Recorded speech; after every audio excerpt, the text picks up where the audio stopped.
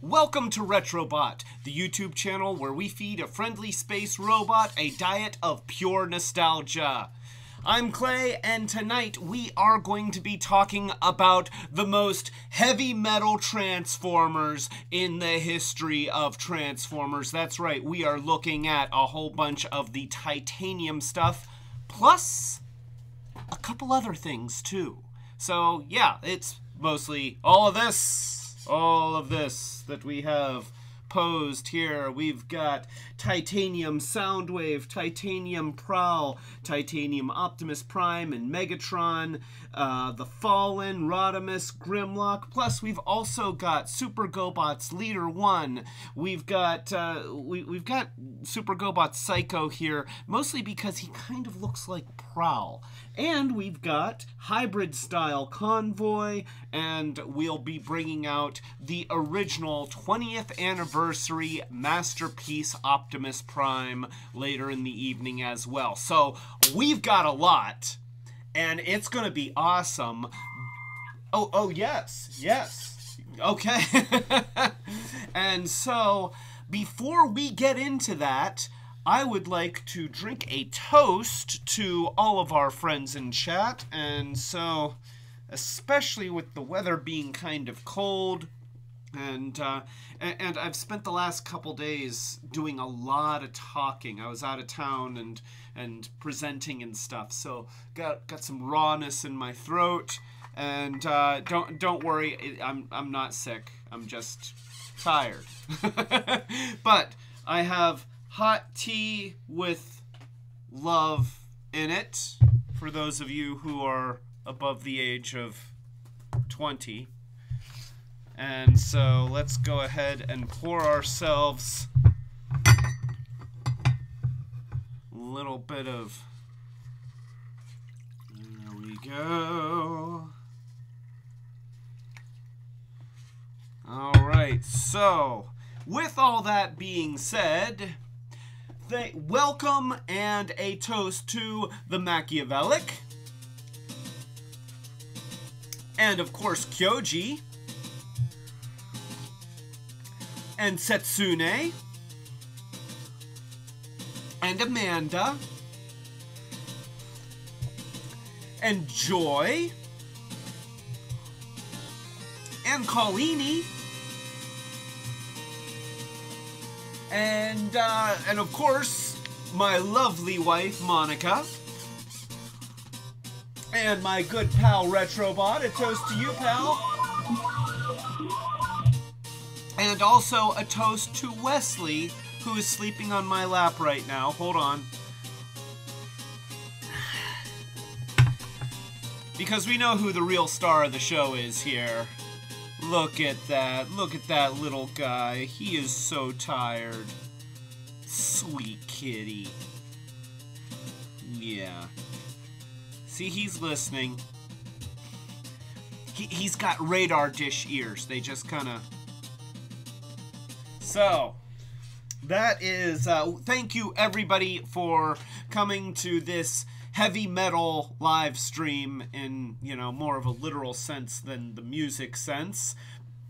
And since we are doing metal tonight, then our secret word, which is almost slid off of my thing. Wait a minute here.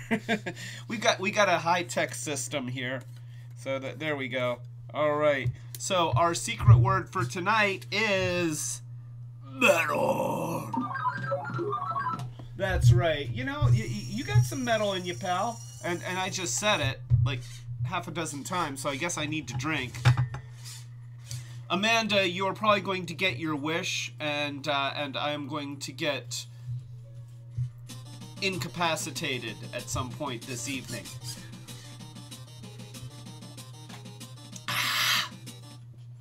But oh, it feels good on the throat. So, yeah. Now see. Oh. Can I have that? Oh, thank you. Well, yeah. We've got Metallica, and that's... I just said it. Did you just... Okay. I'm getting trolled by my robot. I just want everybody to be aware of that. I've just been trolled by my own robot.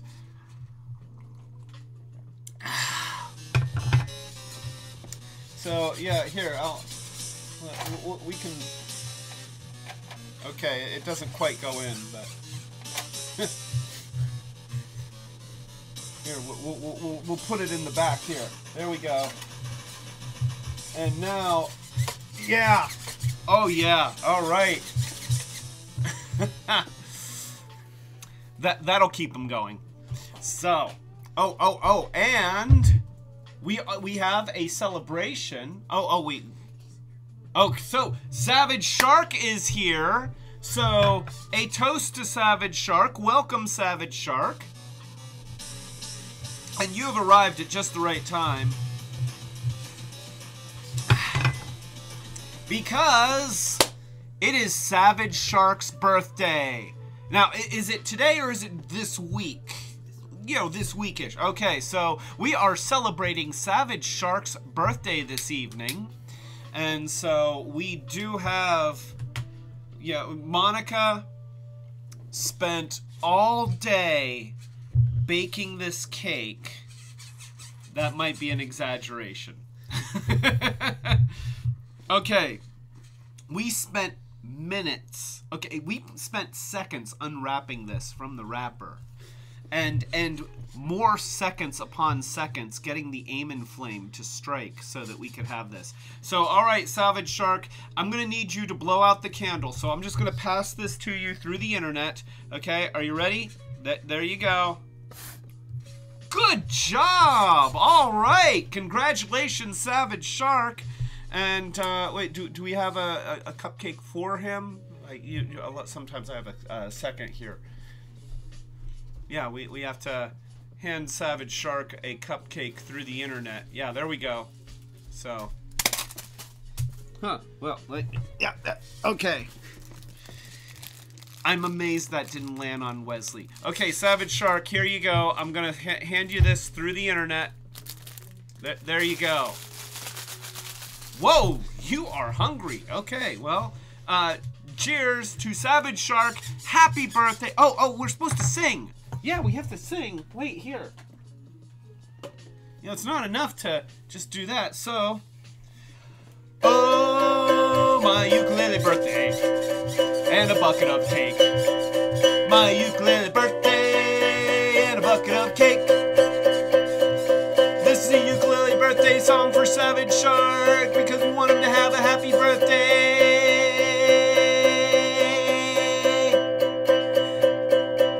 Bucket of cake. A ukulele birthday and a bucket of cake. There we go. Happy birthday, Savage Shark. And now I'll have a bite of the cake. Oh, very good.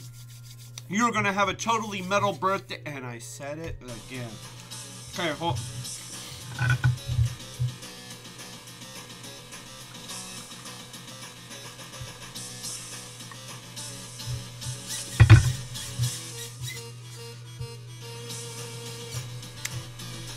And boy, that tastes amazing right after that cake. So, and oh, Brick Woad is here. Welcome. A toast. A toast to Brick Woad. Always a pleasure to see Dawn on these live streams. Dawn, wish you could be here, but it's not going to be long, as I will be announcing later on this evening. I might as well just say it now. Next week, Brick Woad himself, Dawn, the man, the myth, the legend, is going to be here to help me co-host on a live stream all about Skylinks. That's right, we are going to have the ultimate Autobot with the ultimate co-host. Yes, these things. We're lining things up, making magic happen. That's what's going on. Well, no, I mean the ultimate flesh and blood co-host. You are the, you're more than a co-host. You are a friend. And, you know, Dawn is my friend as well. But I don't have to feed Dawn nostalgia. I feed you nostalgia. And it's because you're important to me. And I want you to live and be happy. Okay? Yeah, I'm sorry. I mean, you're a good co-host too. I appreciate that. I didn't realize I was going to get in trouble on this live stream. And you know what? A toast to Retrobot, the other ultimate co-host.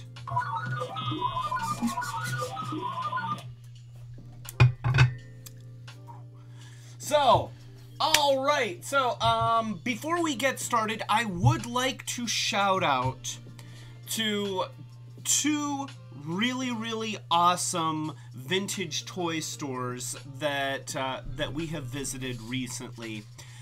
There's D&E Collectibles, which is here in the Pittsburgh area. It is in Sharpsburg, right? Yes, it is in Sharpsburg.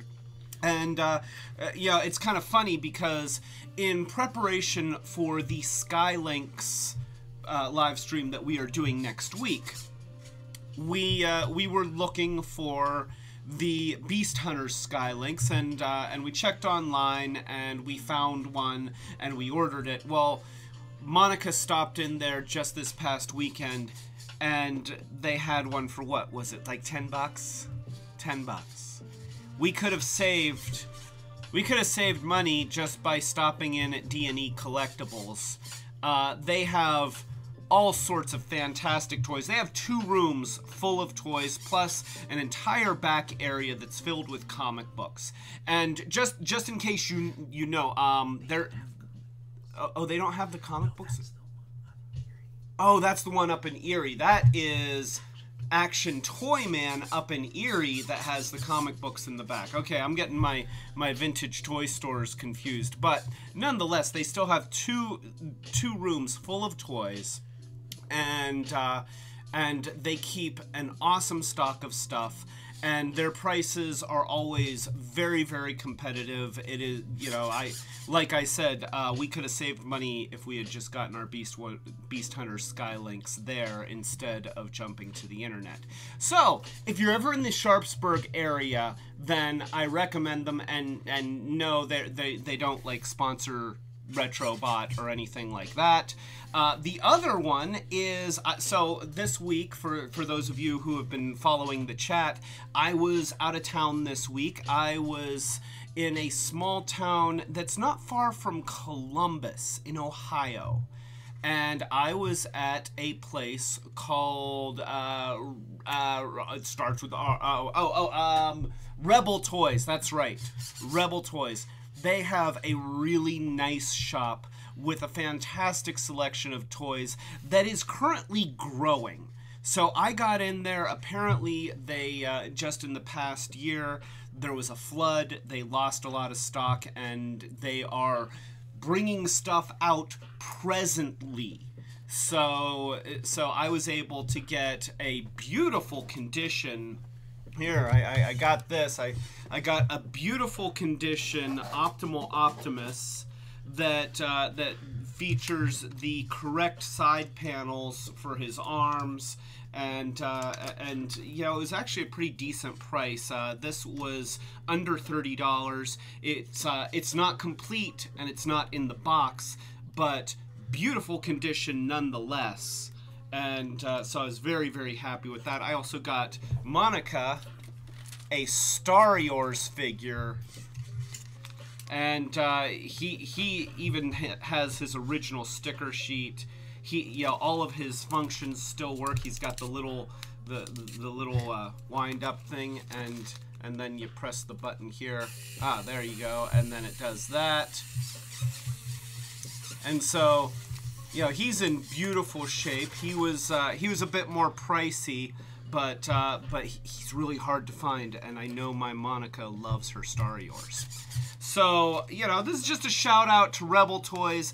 The guy that I spoke to, Don, was really cool and very friendly, and and obviously cares a lot about what they're doing and their customers. So I had a good time. Also, not a sponsor of the show. We don't have sponsors.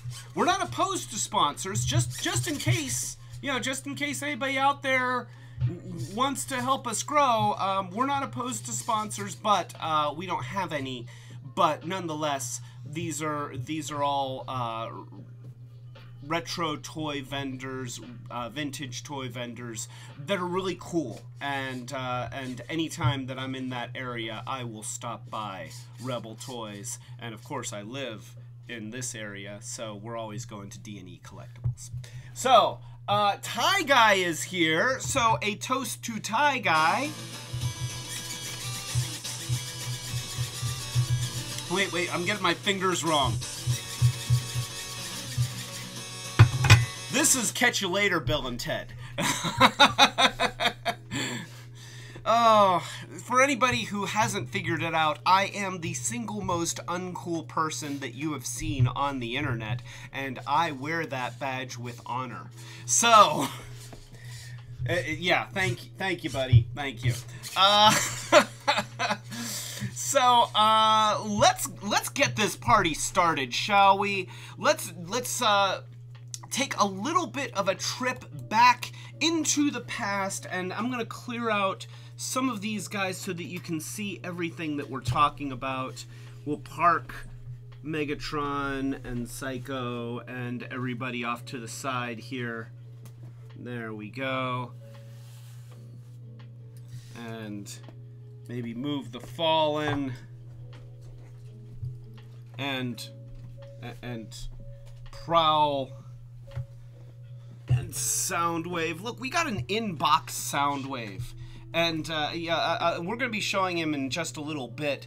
I'm sure that he's been opened before, but not by me. So, oh, he's never been opened? This is a never been opened.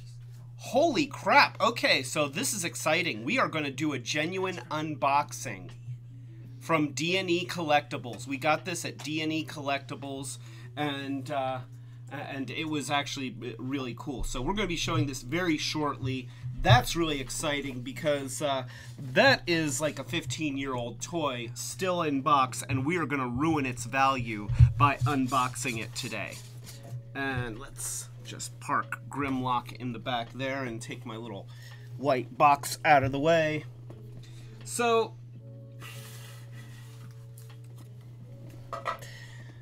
you see what we have here. This is Super Gobots Leader-1. And his one wing just kind of wants to dip a little bit. But I really like this toy. Now, this would have come out probably in 1983. He is very, very similar to the original Leader-1. He's just bigger. But it's a beautiful version of an F-15, and yeah, it looks great. He has real landing gear, and this is all die cast. I mean, look, you know, he does have plastic on him. The wings are plastic, the tail is plastic, the arms are plastic, the nose cone is plastic, but then he has metal in his chest here. He has metal around the body. Oh crap!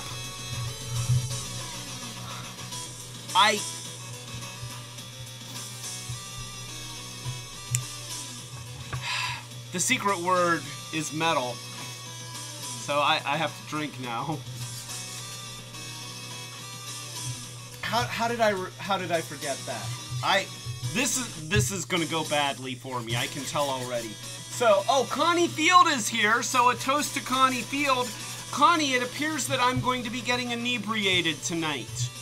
Just in case you're wondering, if you want to see it happen, apparently it's gonna happen tonight. Because this is our secret word, and I apparently don't know how not to say it. So that's That's 2 cups of happy tea. We're just gonna go ahead and fill this up a 3rd time. It's starting to feel light. Oh, I am an unwise individual. I'm just throwing this out to everybody. I am an unwise individual. Alright, so anyway, getting back to Super Leader-1. So he is weighty. Like you feel him, and this is the toy that if you throw it at your sister, she's gonna bleed, and then you're gonna be grounded for like a month. So I'm just gonna say, don't throw this at your sister. That violence is wrong. Let me just take a moment to say, we here at Retrobot do not advocate violence between siblings or anyone else. Violence is wrong. Okay, back to robots that fight. So we've got Super Leader-1. He's got very nice looking landing gear that's made of a material that's not plastic. And you know, even the underside looks decent. You know, there's not a lot of extra kibble or anything. Yeah, you can see a robot head in here, and you can see a little bit of gap here, but you know, he's, even from all angles, he is very, very jet-shaped, and he looks great. I love this toy. This is one of my favorite toys. You know, this is one that if there was a fire and I'm going to race into my house, okay, there's way too much to grab. But I'm going to want to try and grab Leader-1 here because he's just so neat. And so let's go ahead and put in the landing gear here. And understand that Gobots entered the market a little bit before Transformers. So you had all of these machine robo toys rebranded as Gobots that had these die-cast something parts. And then you also had the rebranded Diaclones that became Transformers, which shared very, very similar manufacturing techniques and also had a lot of die-cast something parts and plastic parts to make robots that usually weren't very posable. You know, you would oftentimes get some arm movement, but that was about it. Nonetheless, he's got a really good robot mode. He looks great in robot mode. And let me adjust the light so that he's not in a shadow. There we go. But, you know, the detail on him is very nice. I kind of miss the vents that are on the smaller version of this figure. They add a little bit of character to his chest that's missing in this larger version. But other than that, he looks so much like his smaller counterpart. There is a little bit of hollowness here on the insides of the arms. And here you can see in this Blue Leader-1, the vents that I'm talking about. Now they've got stickers over them, and I don't want to take the stickers off, even though, to be honest, I don't like the stickers. You know, I feel like the stars don't add anything to the jet mode. They just seem silly. But that's the way it's supposed to be. If I had a second one in this color scheme, I would probably be more inclined to get rid of the stickers, but this is my only one. I'm going to keep it as original as I can. But nonetheless, this is Leader-1. He is heavy metal. Oh, I said it again. Darn it. Oh gosh. And you see how the color of my face has changed while I'm talking? I'm feeling this happen. So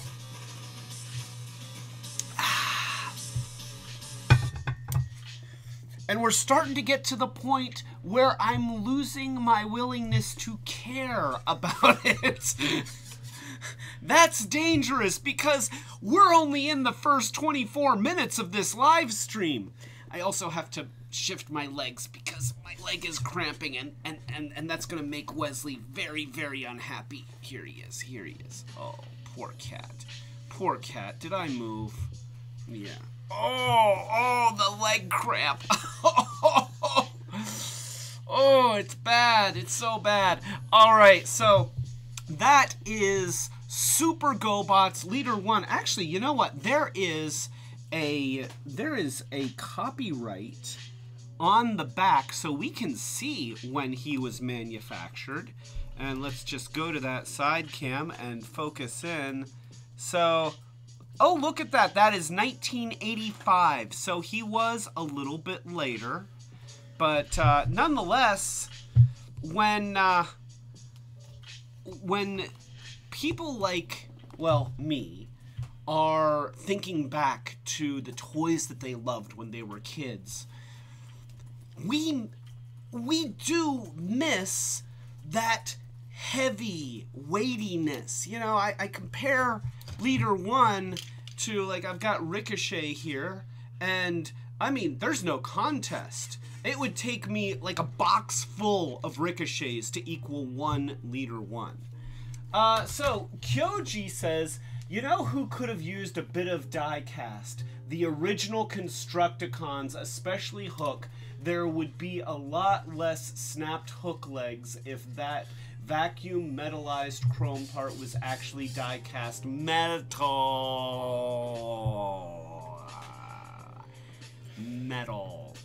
Yes. So this one's for a toast for Kyoji for a very astute observation, which I'm going to comment on in a second.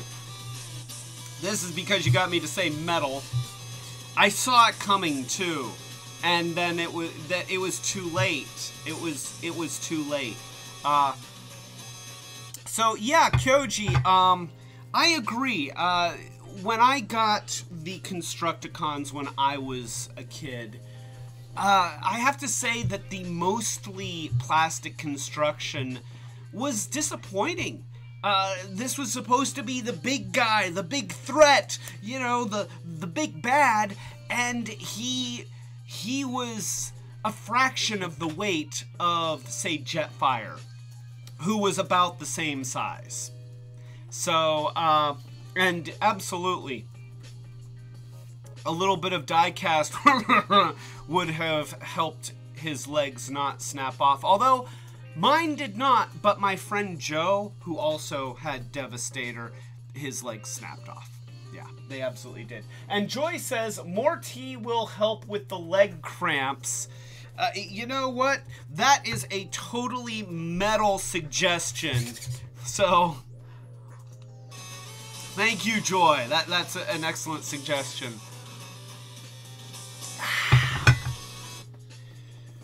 We're 2.5 cups in. I think it's only like a 4-cup pot. That's so bad.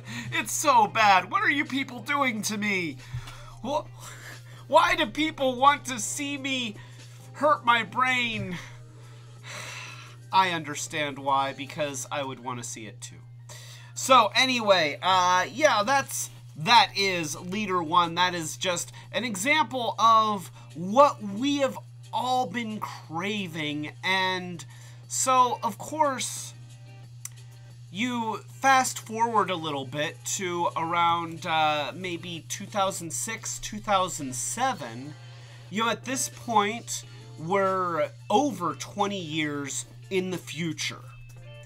And now, those of us who were kids in 1984 are entering the workforce. Well, we've been in the workforce, but we're actually finally getting into positions where we can design things and have control over the destinies of, say, toy lines. You know, the important stuff. And, you know, I was in the workforce since I was, well, okay, I was actually working at 13, but you know, that was delivering newspapers, and then I was slinging pizzas for a long time. I delivered a lot of pizzas over my days. But then you get into your 20s and your early 30s, and you're actually getting into positions that pay money that you could conceivably live off of, hopefully. And so the young adults remember how much we loved those die-cast toys, and we start trying to bring them back. And that gets us to our next one. This one's special. Okay, I'm just going to say it. This one is special. I'm going to bring this forward. This is hybrid style Convoy. Leader-1, don't get jealous. I love you, Leader-1. Okay, I gave you your due. So, yeah, no, don't pout. Okay, Leader-1 is pouting a little bit, but that's, you know, he's always a little bit salty when he gets followed up by a Transformer. So, this is hybrid style Convoy. And I realize that from this angle, his vehicle mode, admittedly, his vehicle mode is probably the weakest feature of this otherwise amazing toy. Now, let me show you some things about this. First of all, notice that the trailer clips in with a pivoting joint. That's really cool, and this trailer is gorgeous. Look at the detail on that. I mean, that's fantastic. So this was designed by, and you know what, I'm going to read the name because I want to try and get it right. This was designed by Shoji Kawamori. I hope I got that right. Shoji Kawamori. And he was, I believe that he was the lead designer on the toy, the Diaclone toy that became known as Optimus Prime. Now, what you have to understand is this thing is tiny. It is, I mean, look at my thumb. Okay, it is so little. So, yeah, you know, I've got it zoomed in to the nth degree here.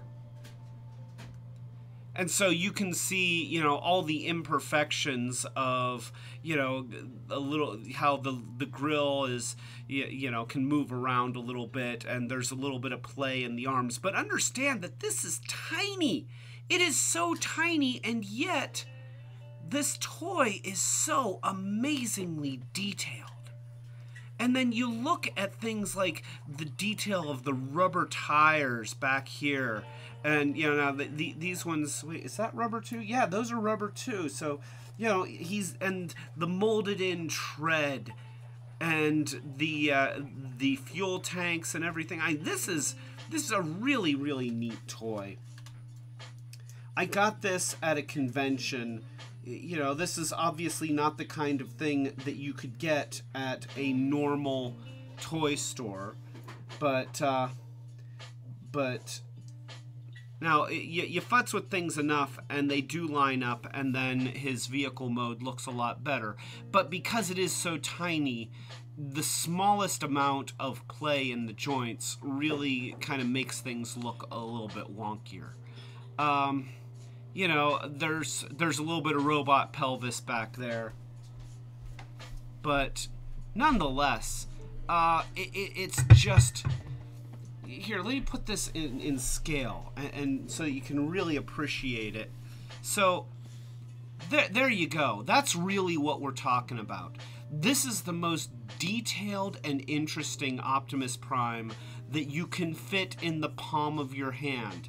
It's also got a lot of die-cast metal parts. And fortunately, my loving wife has brewed more happy tea for me to be able to celebrate making that statement with.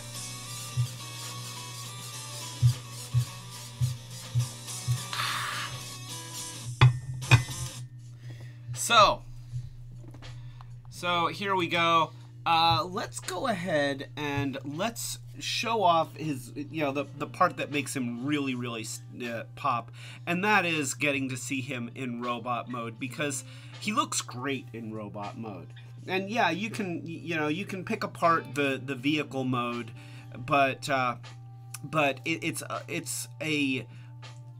it's still a functional vehicle mode that that very clearly says, "Hey, I'm a truck," and it's very nicely manufactured.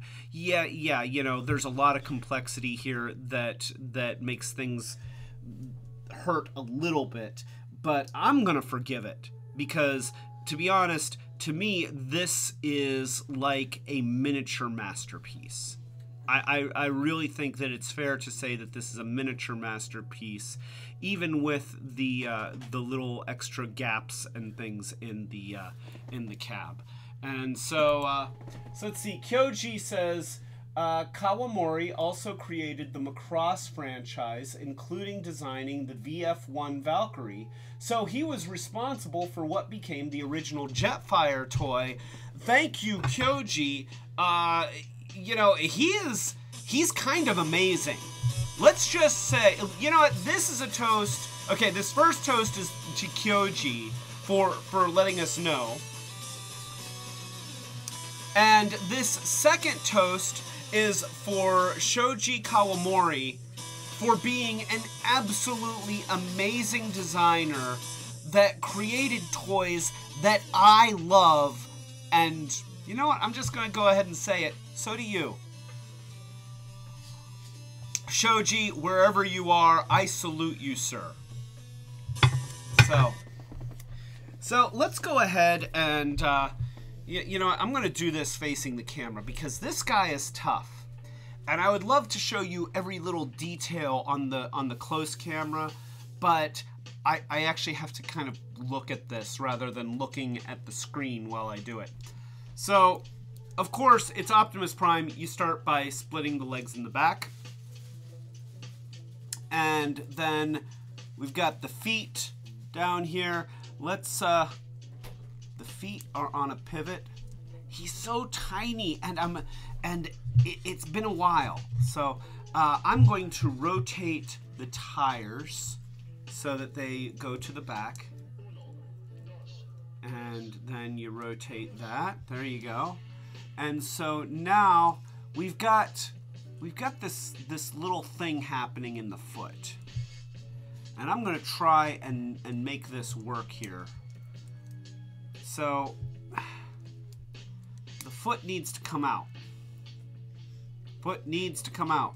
And I see the joint and I want it to come out and make a foot. But it's catching on something.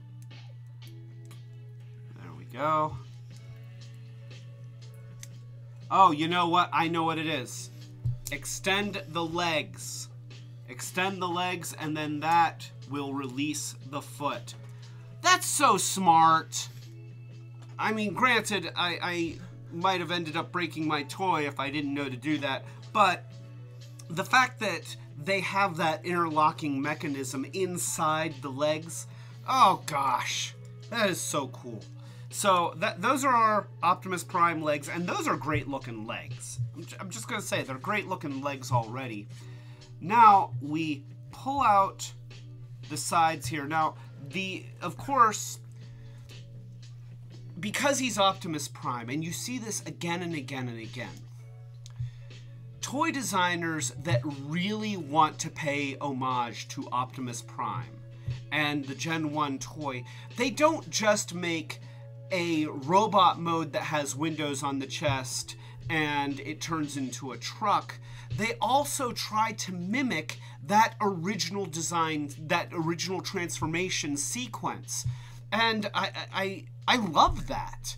I love that. I think that it's so neat when they can incorporate the act of transforming as part of the design. And so with this guy, of course, his arms do that thing where they pull out from the sides, and this is no different. Now there's a little peg in there, so you have to kind of get your finger, yeah, right.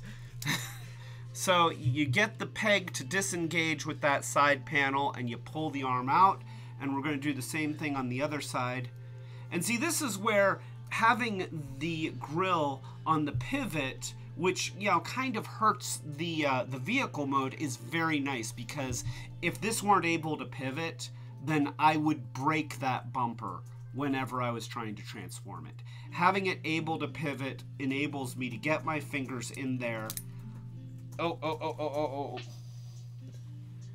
Now, this is just a snap-on part, so we'll just clip that right back onto the arm. So there we go. You see, we got the arms like that. And here's something that I love. I wish that the original Gen 1 Optimus Prime did this. Watch this. This is like magic. Look at that. Look at that. That is such a simple solution to having his fists in there and still having this knockout for the wheel. That was, even when I was a kid, with the original Optimus Prime toy, he had these skinny arms that had this knockout for a wheel, and then you had to add the fists. Not a problem in this one. They just added this piece, which flips down like that. And look at how well that works. Oh gosh, that's smart. Oh boy, that's smart. I love it. I just love it. So now we've got the body in this configuration. You can see that the midsection is on this kind of sliding joint that also does a pivot thing. And so we're going to need to do some stuff here. And this is where things get really, this is where things get a little wacky. You're going to take the wheel. It's on this little moving piece that makes up the side of his abdomen. You're going to pivot it up like that. And you're going to do the same thing on the other side. So watch again. You pivot it up like that. And see, that's why in truck mode there was that little curve along his stripe. It's to make room for that tire. And now this is going to come down like this, and the other one's going to do the same thing.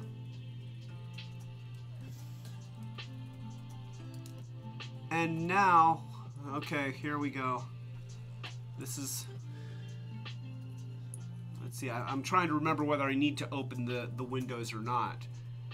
I know that with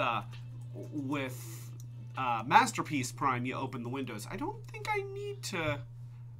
Well, let's see. Let's rotate this around. Oh yeah. Okay, so we rotate that around, and now this piece right here. So they're on these little tiny arms. Oh, and it just came off. So you see that little kind of arm thingy? I'm gonna put that back on there. Once again, thank you, Shoji, for snap together hinge joints that just go right back together without breaking. Savage Shark asks, does this one have a matrix? It sure as hell does. Savage Shark, happy birthday. Your tiny hybrid prime has a matrix in it. Okay, it's actually my tiny hybrid prime. I'm sorry I didn't get you a tiny hybrid prime for your birthday. I'm a bad friend. But nonetheless, okay, so we have these things here. And you're going to pivot the whole body like this. And now these things do this thing. They're going to flip around. Oh, I put one of them on upside down. Oops. Huh, sorry. So I think it's this one that I've got on upside down. What? Oh, okay. So there we go. Yeah, I've got this one on upside down. There we go. Okay, so this comes out like this, and then it goes in like that, and then everything slides down together like that, and then... Oh, wait a minute. Here. I think that the bumper... Yes, okay. The bumper folds underneath. This is a really complicated toy. And boy, I'm so glad that I didn't save this for the end of the live stream. I was going to, and I'm going to be inebriated by then, and there's no way I'm figuring this out then. So the bumper, you see the bumper there? It actually folds under like that. There, that's good. Okay, so, and then you can close the windows, and then now...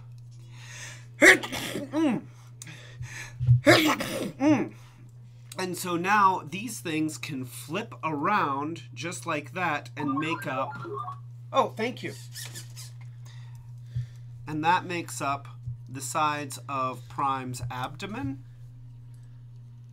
And then we can open up the back right here.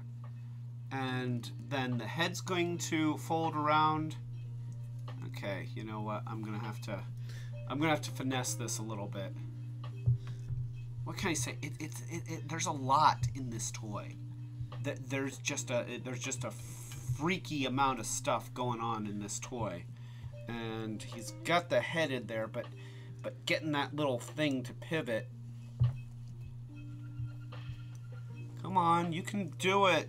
Okay, let me try expanding the body and getting this out of the way. So, okay, we'll get those, and I'm gonna open up. Nope, okay, I was hoping to get access to the head to kind of be able to push it out a little bit, but I was not. So, let's go ahead to the other camera so that you can see what I'm messing with. So, there he is. And there we go. Come on, you can make it. You can make it. It's catching, which is unfortunate. Oh, come on, you can do it. You can do it. There we go. Okay, so I actually had the door open too wide. The bottom of the door was catching on the head, so you have to have the door open about like that, and that will give the head enough clearance to be able to come out. And now we can snap that shut. We can put our little side things in. Now the side things should be able to kind of snap in a little bit, hopefully.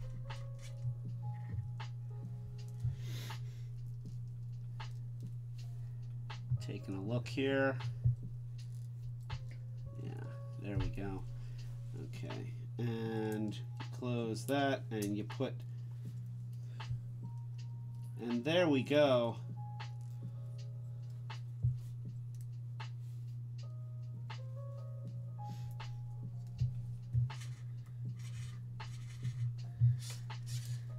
There he is. All right, so this is hybrid style Convoy.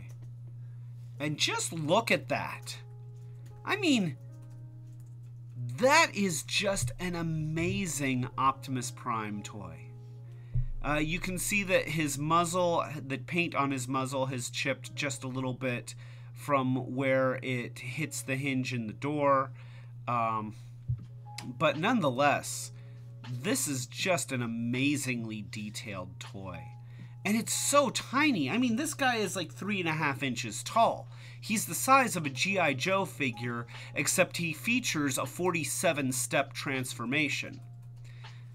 He's got, he's actually got, you know, he can hold his weapons and stuff like that. And here, so let's just show this for Savage Shark because it is your birthday.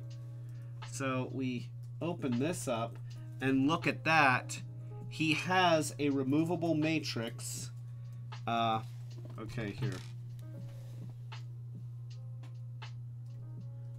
There we go. So, there we go. He's got a little removable matrix. Okay, here. You stand there. And I'm going to try and get this in focus. Look at that. That is so cool. I mean, it's so tiny. It is the size of my pinky nail. Look at that. So that is is hybrid style Convoy. And we haven't even gotten to the trailer. That's the thing. So of course we have the trailer here. Actually, if I remember correctly, so it's got opening doors. Let's see. Let's try and do this right. Okay, so it's got opening doors. It's also got a ramp that comes out. Let's see here. If I can get it to come out. There is a way to get it to come out, and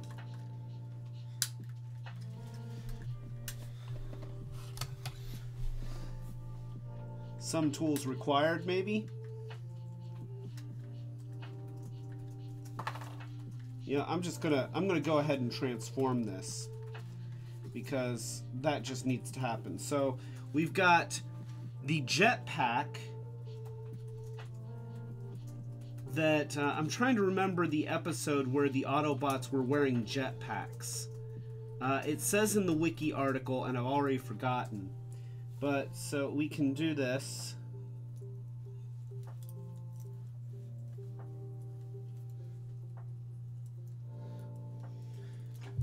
There we go.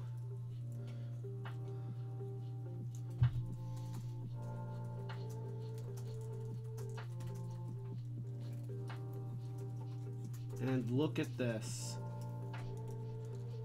Oh, here. Close this door. So there we go. And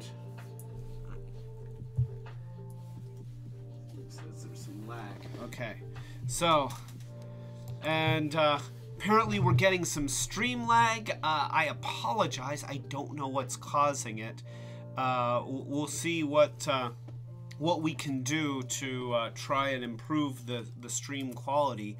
Although, sadly, every other time that there's been stream lag, it's turned out to just be Verizon. Freaking Verizon. I don't like Comcast, but I hate Verizon. Verizon is faster than Comcast, but yeah. So, nonetheless, we do have. Okay, so are you seeing any lag? Okay, so Monica seems to be saying that it looks okay on her end, so hopefully it's okay on your end now, and that was just a temporary thing. Nonetheless, we do have. So I'm just going to try and finish putting Convoy's jetpack on here, and it seems like there's something kind of getting in the way. Oh, I know what it is.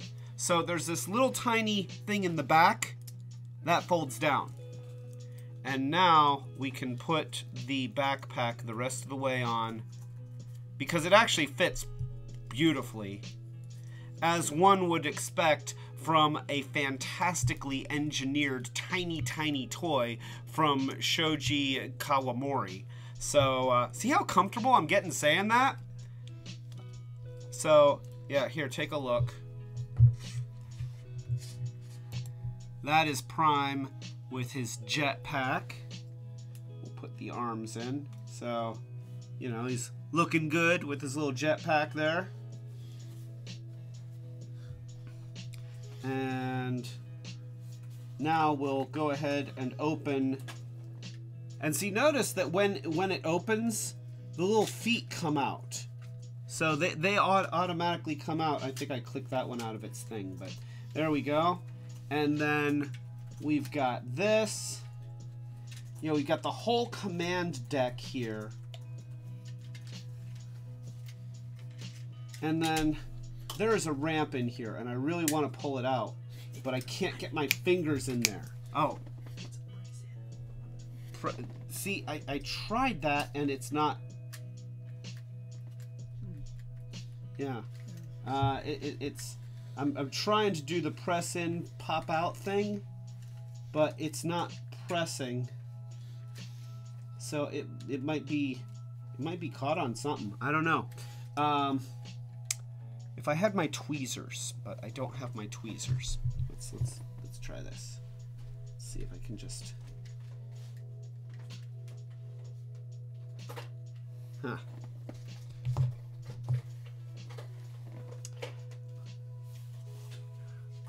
Oh, we got tweezers? Okay, let's see if tweezers will help. Yeah, I do remember it being a press in, pop out thing. I've already pulled out the landing stuff, so yeah. I don't know. I'm not going to force it. Oh, there it is. Okay, so when I pushed out this, it was spring-loaded and it popped out. So that's really cool.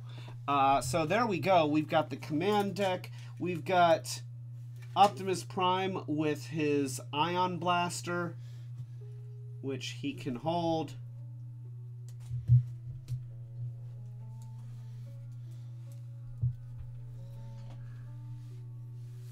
So look at that. I mean, this is all the cool stuff that the original Optimus Prime toy had. I think that this compartment opens. So yeah, the compartment opens. You've got the mechanical arm thing here. It's even got a claw that opens.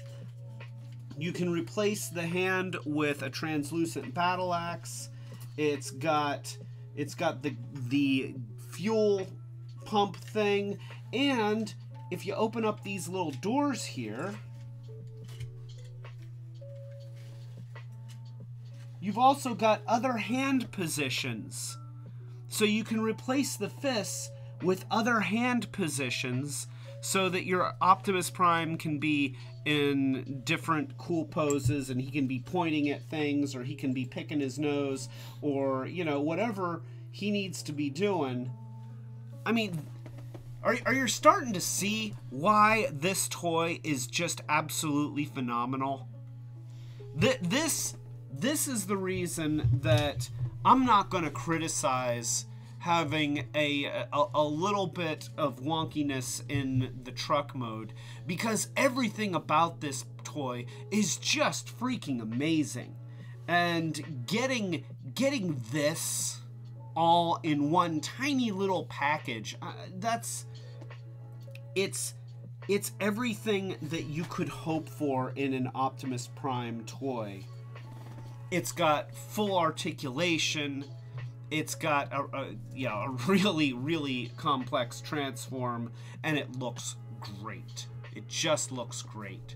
So that is hybrid style Convoy. I love that toy, and I'm really excited to get to show them to you. So wasn't it like? No, it was not. It was not. So Monica was asking me if it was like $30 or something. No. If I remember correctly, he was like 60 bucks. Yeah. But that was convention pricing. Perhaps, you know, when he first came out, and, you know, if you weren't at a convention where you're really only going to see him at that convention, he would be less. I can't imagine how much you'd pay right now. Oh, and Tim Kangaroo is here, and so is Mason Fur. So a toast to Tim Kangaroo. And hold on, Mason Fur, because you deserve a full salute here. So there we go. I had to refill my cup. And just so that you know, Tim Kangaroo and Mason Fur, this is cup number 3, and my teeth are starting to tingle. So that's where we're at. A toast to Tim Kangaroo, a toast to Mason Fur. And you see the redness in my face as the love in that tea really starts to kick in. It's gonna be a fun night. So Machiavellic says, "Hey Clay, weird question. Have you ever met Al Yankovic?" I have. And do we want to hear this story? So, Weird Al Yankovic, for those who don't know, I am a huge Weird Al Yankovic fan. I have loved Weird Al pretty much Weird Al was like my first love in music and is still one of my great loves in music. And Weird Al was putting on a concert in Pittsburgh, and I believe that I was dating my girlfriend Tracy at the time. And she is an avid music lover. And so she understood concert ethics. I don't know what else to call it. And at the end of the show, she saw some people hanging around the sort of the backstage area, like just off to the side, but a little bit further back. And she's like, "We need to go over there."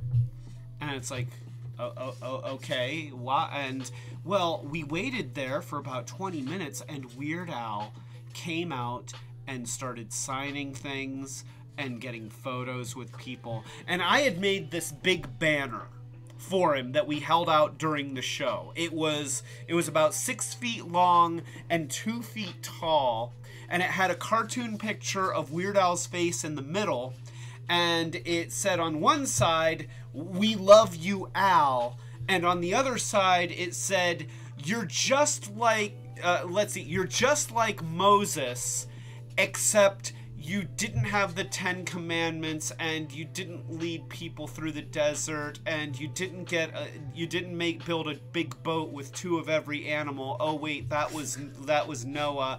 Well, you're sort of like him, but not really much." And the text just kept going on and on and on and getting smaller as you went down. And Weird Al signed my banner, and he laughed. And he told me it was great, and he probably thought, what a complete psychopath. Please get this guy away from me. I was starstruck. And I told him I was his biggest fan, just like every other dweeb that he's ever met. And I was my IQ like shrank to the size of a pebble. So that was me meeting Weird Al Yankovic. It was awesome. So, thank you, Weird Al. This is a toast to Weird Al. And this is a toast to Tracy, because, you know, honestly, without Tracy, I would have never met Weird Al. So. And Joy asks, what kind of is Retrobot made of? You thought you could catch me with that. Well, oh, the shame. Oh, Joy, trying to trip me up and force me to drink delicious alcoholic hot tea that's very soothing to my Well, I'll tell you what kind of metal Retrobot is made of. This is for you, Joy. Retrobot is actually built out of a whole bunch of retro consumer products. There's a lot of plastic in Retrobot. Now, his chin, like his neck joint here, is actually made out of aluminum. And then this is made out of a Gen 1 iPod Home. And then he's got some aluminum around his eye here and aluminum here. And then he's got some cheap steel here, you know, very thin steel, also steel here, and then this is probably steel. Then there's some more plastic here, and then some more plastic bits. He's got rubber bits. I believe that there is a combination of metal parts from this Polaroid camera that makes up his neck, and probably it feels like a very old plastic. I'm guessing that's similar to Bakelite. So he's got a lot of different materials making him up. You know, obviously a lot of steel fasteners and you know, conductive electronic bits. So, yeah. Retrobot is made of a lot of stuff. And strangely enough, when we were transplanting the alien pilot that we saved from the spaceship crash where we found him, we discovered that when I tried to use modern componentry, he rejected it. It just didn't take. And so at the time I didn't know why, but I kind of ran out of the nice stuff, and I started using parts that I had laying around, and then when I started using older stuff, amazingly enough, he was able to adapt, and I guess that's tied to him being a retrobot. So, and Chris Remley is here. A toast to Chris Remley. Thank you for joining us, Chris. And we are celebrating Savage Shark's birthday for those of you who tuned in a little bit later. So grab your closest confection and everybody wish Savage Shark a happy birthday.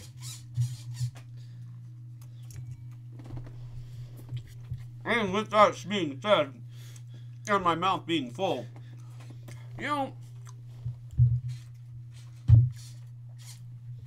in the world of snack cakes, I know, we're segueing. I'm almost done with my third cup of Happy, so I'm allowed to segue. In the world of snack cakes, there's two heavy hitters that I think of right off the top. There's Little Debbie and there's Hostess. And while I really want to give the nod to Little Debbie because what's his name? Will Ferrell dressed as Little Debbie on what was it? Conan O'Brien or something like that, and that was hilarious. But I have to say, Little Debbie can kind of suck it because Hostess has it all. All right, Hostess is the good stuff. So, yeah. I'm sorry, Little Debbie. I mean, respect, sort of, but yeah, it's all Hostess. Can't argue with Twinkies. So, nonetheless, this is Hybrid Style Convoy. An amazing toy. Just an amazing toy. And if anybody ever sees this at a convention, if it's at a price that you're willing to pay, you want him. And you know, now that you've seen him, you can forgive some of the vehicle mode, because everything else about this toy is absolutely top-notch. 100% top-notch. It's beautiful. It is a work of art. That's what this toy is. This is a work of art. So, very, very, very happy. I'm happy to be able to show it to you. I am, you know, because this is exciting to me. It's such, you know, it's something that I don't, that I actually kind of handle with kit gloves, and I don't show to a lot of people. So I'm glad that I'm getting to share it with you. Now, that being said, is it heavy? Not really, because it's tiny, but it is metal. And that's the word for tonight, which means that when I say it, I'm gonna have to take more Happy Juice.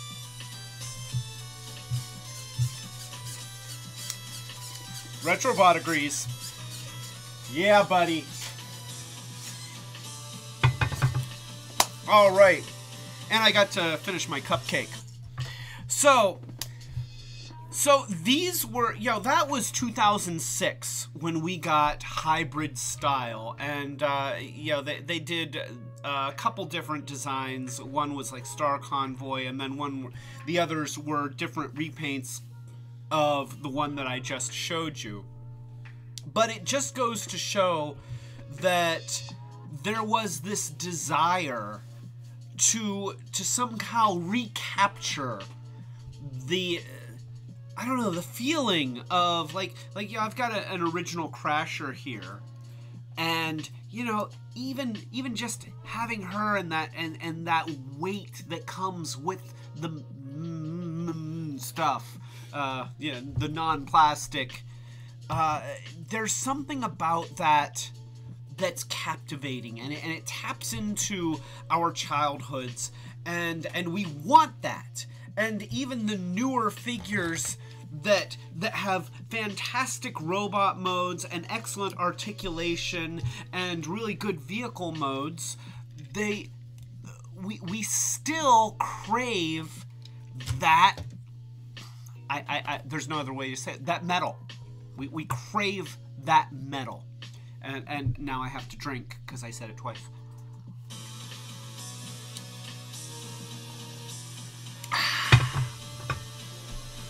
So that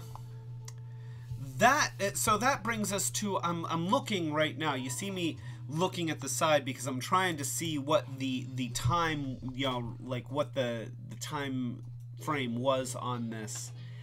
Okay, so it was around 2007, and again, right around the same time, we had the Titanium series. Now, Titanium series is something that is done by Galoob, and up to this point, they had been doing miniatures, and I've got one right here. Now, they'd been doing miniatures of things like Star Wars and stuff like that, and of course, Galoob was best known for Micro Machines. At some point, I'm assuming that Galoob got gobbled up by Hasbro, because everybody who's not Mattel gets gobbled up by Hasbro. So, and so they started producing Transformers under their Titanium line, which Titanium, like I said, had before then been used for like little vehicles of little metal vehicles. Oh, I said it again. Gosh darn it. Okay, wait here. Little die-cast Star Wars vehicles, and there were some other lines that they did that. What was that? Oh, Battlestar Galactica. Okay. I can't read lips, and Monica tries to tell me things that I need to know by kind of mouthing the words to me. And to me, anytime a beautiful woman mouths words to me, I assume that she wants to get frisky. Do you want to get frisky? Okay, good. Live stream's over. That's it. No. Okay, we'll wait. But so, there were a couple things that came out of the Transformers Titanium line, and some were little non-transforming figures like this one. And these fit right into their wheelhouse. This was the kind of stuff that they were used to doing. They, you know, granted, these figures are, you know, certainly more dimensional than a spaceship or a little vehicle, but there's still very few parts, and there's not, you know, you've got a pivot point here in the shoulder and in the chest, but there's not a whole lot of moving parts. It's just a neat little statue for the most part. And that's what they were comfortable with. But of course, if you're going to have a line of die-cast Transformers, you want die-cast Transformers. And that is what leads us to this. Now, this was not one of the first ones to be done. In fact, I feel like Soundwave was one of the last. But nonetheless, this one is mint in box, and it has never been opened. I didn't realize that. I see that it's got the things. I thought maybe the previous owner had very meticulously put it back in the box. I guess it's never been opened. We're gonna destroy history? Oh boy! So, and see, that is metal. Murderface is metal. And I need to pour myself cup number 4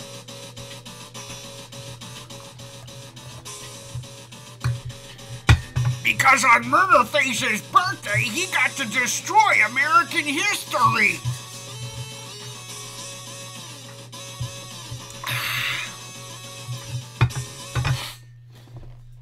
Alright, so here we go. Let's go ahead, let's do the full unboxing thing here. I'm going to put him over here, and I'm going to try and set the camera in a position where it'll be able to see what's going on. And boom. Let me adjust the light so that there's not quite so much glare on the package. You know, it's a trade-off. I can either have glare on the package and see what's inside, or not have the glare and have everything be dark. I think I'm going to leave the glare if that's all right with everybody. And I'll just try and tip the thing so that you don't see as much reflection. So here is the box. And you can see from this box that titanium things, when they were on the shelves, they looked like something special. They really, I mean, you know, you have this big clear window and the trapezoid shape of the box. No, that's not foreshortening from my camera position. This is a trapezoid shaped box. You've got some really nicely done artwork on the side. This representative of Soundwave's chest and some of his detailing. And then you look on the back and it shows the alt mode, it shows you upcoming figures, and it also has a full bio. Look at this. So this is a toy that actually has a full bio, just like the Gen 1s. Behind every villainous leader is a cadre of shadowy figures who remain hidden, offering vital encouragement, support, and advice. These secretive advisors are often the true power behind the leader, for they control the flow of information that motivates his actions. They feed him flattery and lies that allows him to continue his path of destruction without suffering the pangs of conscience or the deprivation of being proven wrong. You know, I'm sorry, this is sounding way too much like real life. I'm gonna stop reading right there. I'm sure there's a wiki article that says the rest. Okay, I'm gonna say it. Soundwave is one such individual, a creature of secrets and silence. He fades into the shadows of his commander, Megatron, all the while subtly steering the Decepticon commander to his own ends. He prefers to remain out of sight and out of the fight, often appearing only as a menacing presence behind his leader, arms folded, inscrutable visage, promising nothing beyond cold calculation. Despite his maneuvering to improve his status, he is totally loyal to Megatron. He hides information or lies only if he believes it would be to his leader's detriment to hear the truth. So, yeah, you have close-up picture of Soundwave. Now, right away when I'm looking at this product photo, I'm noticing a couple things. I'm noticing that the geometry does not look super detailed or super tight. I'm noticing that cassette door seems to be laying on the table in front of him, which does contain a cassette, which is Laserbeak, but it's you know, it's. I remember seeing this in the store and looking at this image and thinking, ooh, I'm not sure. And it obviously, you know, kind of turned me off enough that I didn't end up buying it because I saw it in the store and I didn't buy it. So here's the other side. It's got more of that Soundwave artwork. And then here you can see, and this is what's really interesting about this series is that Titanium is a, wait here, let me try and get that, is a subdivision of Micro Machines. So this technically is a Micro Machines toy because the Titanium series is actually part of Micro Machines. It is a subdivision. So, and I think that that's where some of the problems that we saw in the Titanium line stem from, because this is a group of designers and manufacturers that haven't been designing transforming robot toys ever. Takara's been doing it at this point for well over 20 years. Closer to 30 at this point. Well, let's see. It would have been 2007. So yeah, it would have been over 20 years, not closer to... Well, here's the thing though. Diaclone came before 1984. They were already making things that turned into stuff well before then. So yeah, I'd say that Takara... Diaclone. So, yeah, Diaclone had been around, I think, since 1981, and there were even toys with gimmicks and robot toys that did stuff before then. So they had a good 25 years of experience making... Oh, excuse me, too many of these T's. Making, transforming vehicles and robot toys, and Galoob, they did not. And I think that shows in some of the designs. So let's go ahead, let's do this. Oh, wait. Oh, Grayscale is here. So, a toast to Grayscale.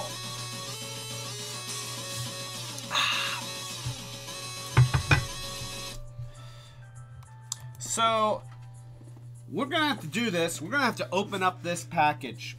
This is going to happen. Never before opened. I'm going to cut the tape.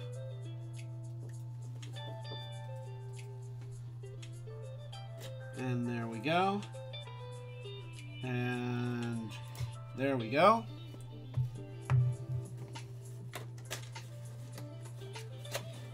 And we open the flap, and we open this flap, and we get, okay, so we get instructions, which, okay, are you ready for this? Are you ready for this? So, we will be paying very close attention to these instructions.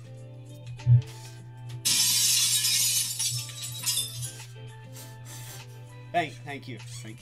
So, let's go ahead and take a look back over here. So, we've got a product catalog right here that shows some of the other stuff. Some very nice images of the toys that really make you want to buy them. You know, look at that. I remember buying. So here's something. I remember buying this Megatron, and the lower half of his waist fell off. The joint was so weak, it just fell off. It was the first titanium toy that I had ever seen, and I took it back. It was so wonky that I didn't even try and salvage it. I just took it back. I also thought it was cheese that he has an M emblem on the front of the tank mode. I just don't feel like Megatron would feel the need to put an M for Megatron on the front of the tank.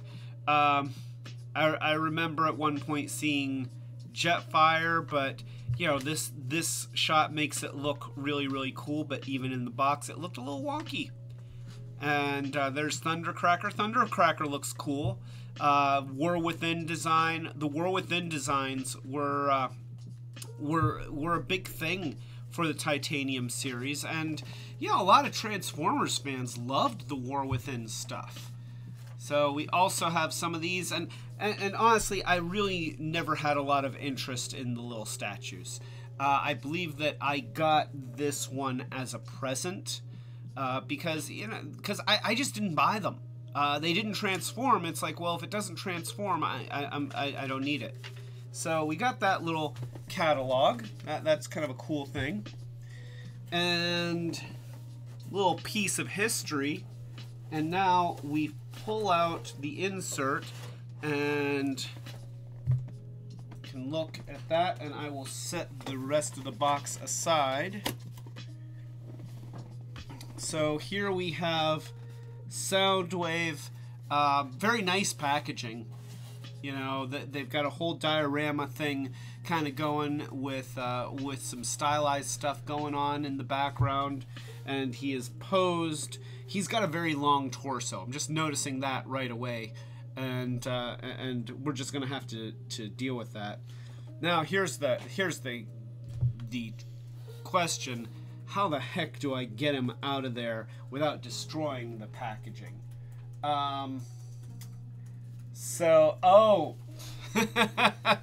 Monica says that Megatron. Brick Woad says that Megatron is secretly a Mysterion. Yes, that's it. Just like Huffer and Brawn and let's see, Gears. Yeah, Megatron is the other secret Mysterion.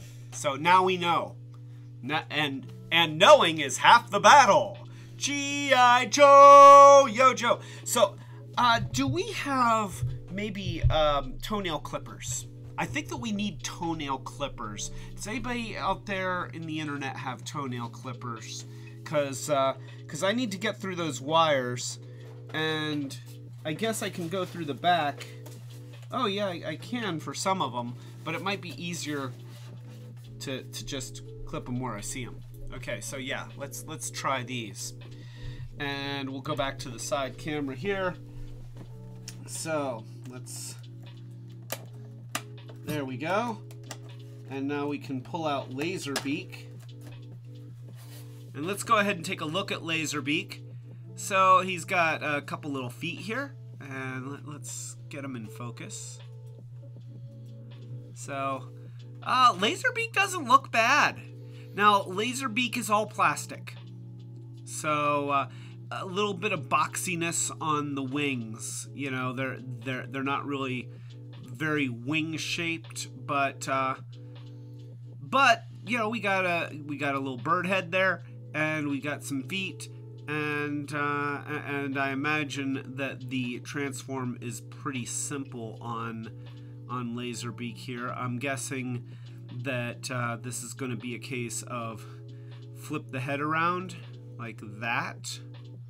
There we go. And then fold in the wings like that, and then just flip the feet in.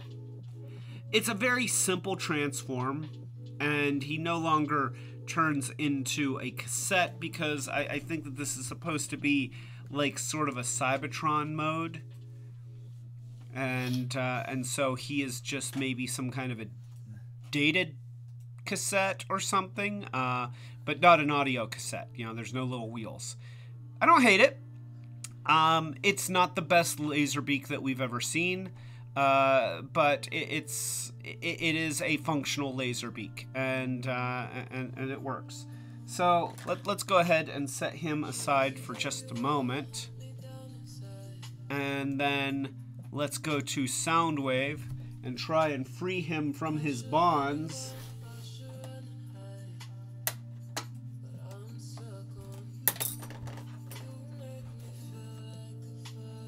And here we go. There we go.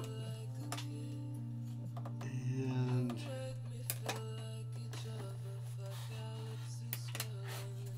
there we go. And we might be able to pull him out now. There we go. Okay, he's got his little gun there. Now, there is a stand in here, and actually, I've got a whole bunch of these. You know, I've got these. I got a bunch of them over here. So for the time being, I'm just going to leave that in here, because I don't think that anybody cares about watching me take out the plastic stand. If everybody's okay with that, I'm just going to set this aside.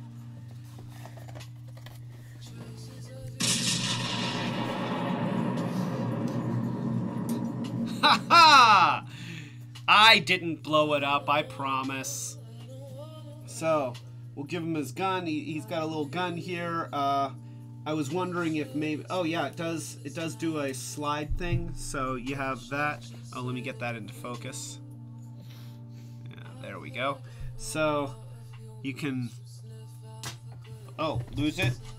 It can fly out of your hands, fly across the room, and knock over Soundwave. So there we go. Okay, so that comes out. Kind of stubby. I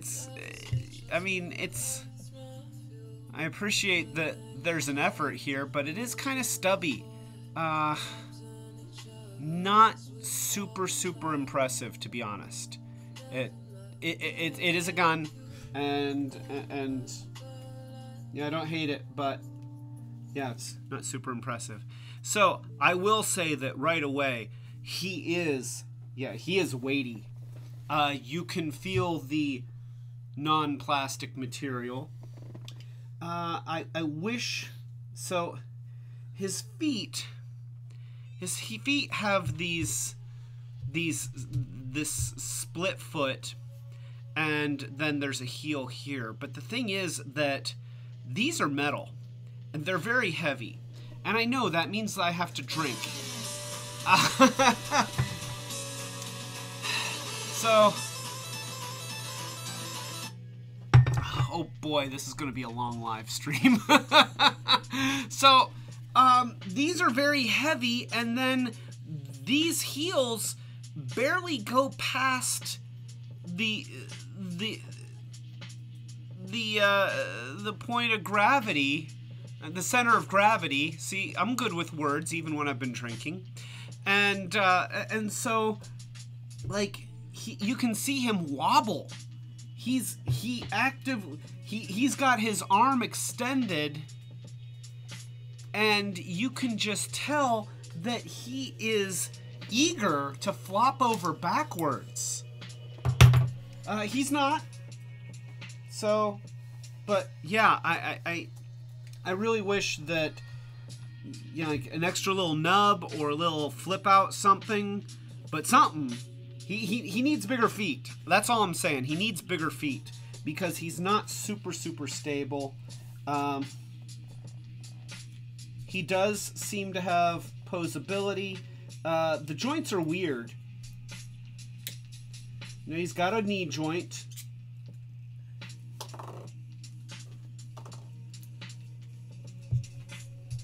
And here, we'll try and put him into a cool pose.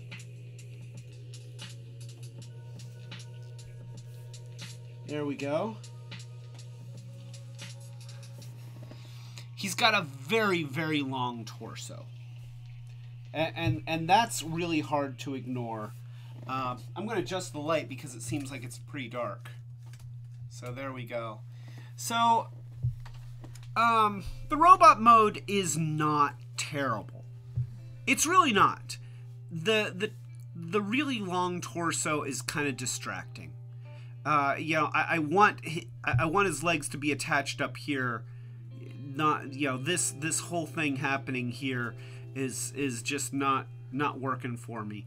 But that being said, he is you know, he's got decent articulation. We're seeing a little bit of issues with these collapsing joints here. Let's see about the whole opening of the chest. Is there a button? I don't think that there's a button. I think that you just open it. Yeah, you just open it. And you know what? The tolerance on this is actually much better than I anticipated. You know, you can see that it's not floppy at all. It's actually it's nicely tight. So that's a good thing. Let's go ahead and put Laserbeak in here. And then you can do that. And boom! Laserbeak is in Soundwave's chest. And that's pretty cool. It works much better than I expected it to. So, you know, kudos to them for getting that to work. But you know, obviously we want to see him transform, and that's kind of important. So let's go ahead and take off his gun, and I guess you're going to collapse it like that. And then you're probably going to take this off, and you don't need to do anything to it. And my guess is that the head just spins around and folds down just like that. And then we've got this that kind of pegs in on this side. And then we've got this one that pegs in on this side. There we go. And then we've got these hands that do something. Yeah, I'm not sure if they're supposed to swivel, but they obviously fold. Let's hold off on folding up the hands until we know what the arms do. So we've got these. Ah, okay, I think I see what's going on here. Let me do this. So I think that the arms go behind like this, and then the hands probably go like that. Either that, or maybe, you know what, maybe they go like this. That would make a little bit more sense. Yeah, I think that's what's going on. And then we've got, oh yeah, because we've got this little peg here that's going to go into that notch. So, and that's going to go up like that. So that's how that's going to go. And then same thing on this side. Just like that, you shorten the arm, fold in the wrist, and then fold at the shoulder. And now we've got that happening. Now we've got the very, very large crotch, which is going to split. And then we've got the legs, which do a thing here. And I'm guessing that this is going to spin.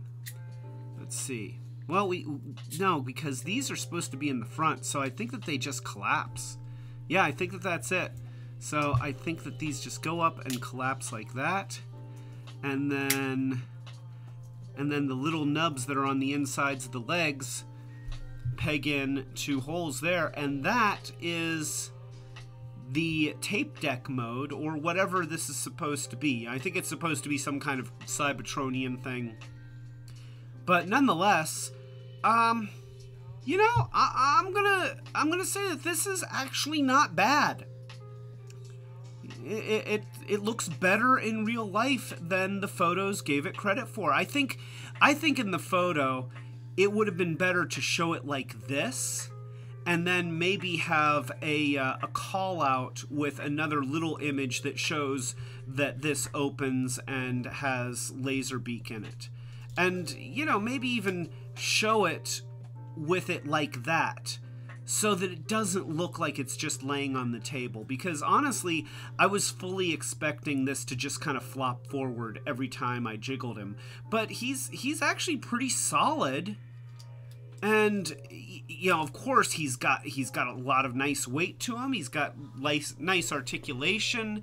I don't like the long crotch.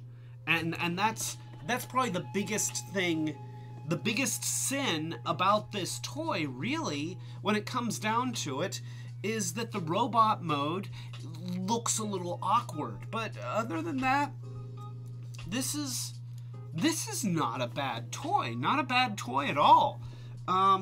So yeah, I'm glad that we got him. You know, I can't say that I regret not getting him years ago, but I'm glad to have him now. And he's a very nice little thing. This is satisfying. I mean, just holding this, this feels nice, and it looks cool. And you know, I can flip open the thing, and I can pull out Laserbeak, and see, you can see through. You know, that's a very dark, translucent purple, but it is a translucent plastic, which is a nice touch. And then he's got the little wheel details inside there that you can see through the plastic. He actually looks better with Laserbeak out of him, because they didn't put the details on Laserbeak, and I think that's a little bit of a missed opportunity. But yeah, that is Titanium Soundwave. A surprising, I'm going to give him a thumbs up. I'm going to give him a thumbs up. You know, is he perfect? No. But he's pretty good. Now, I will say, though, Soundwave was one of the last Titanium figures to be produced. He was after they had gotten some practice, and you could tell through the line that from the first ones to the last ones that they were still figuring things out. And the later ones were better. And we're going to see that. So, Mighty Muffins is here. And that's your first time here, so welcome to the live stream, Mighty Muffins. A toast to Mighty Muffins. Thank you for stopping by. I hope you have a good time.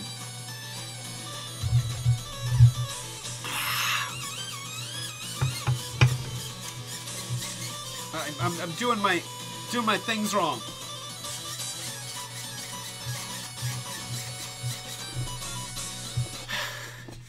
Up, up, down, down, BA, start.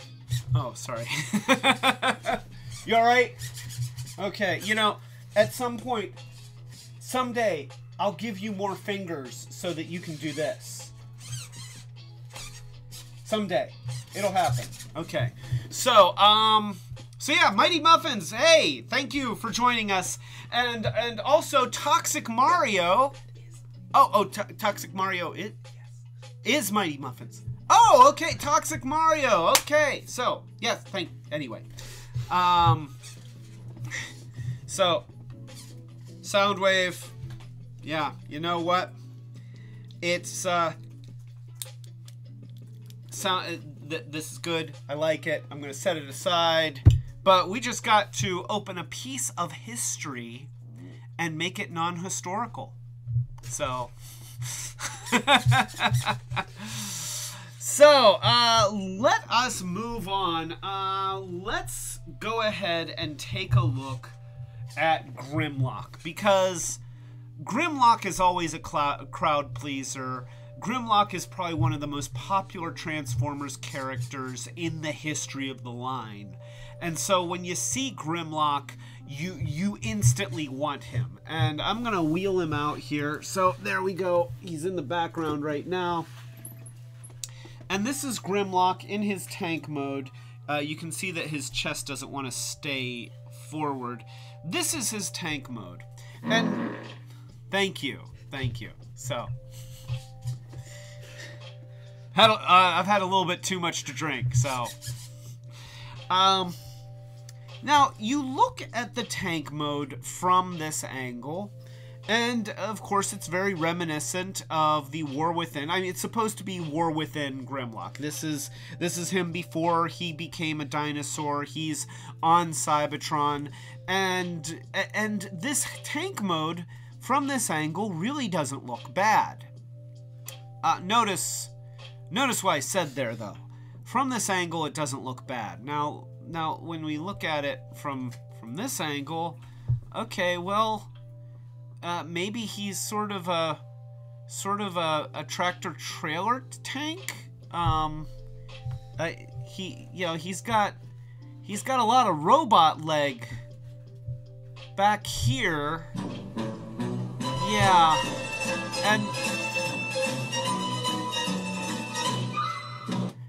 and you've got this turret thing. You know, that doesn't spin, and oh, it's completely empty. It's just this hollow thing with a big hole. It starts looking a lot more like a robot laying on his belly with a tank turret sort of thing on his back. I mean, the detail on the toy itself is very nice. I like the casting here. I like the, I like what they've done with the treads. And, I like what they've done here. The fact that the front doesn't want to stay up is a little bit of a problem, but but I like the design. Of course, you know, this is based off of the War Within comic with Don Figura. Is that how you say that? Don Figura? And, yeah, well, now we have...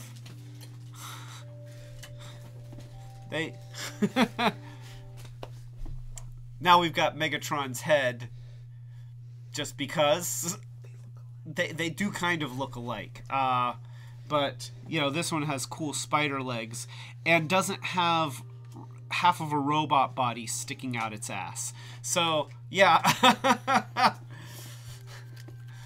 So, yeah, this is... The alt mode is just kind of unimpressive. The detail is nice.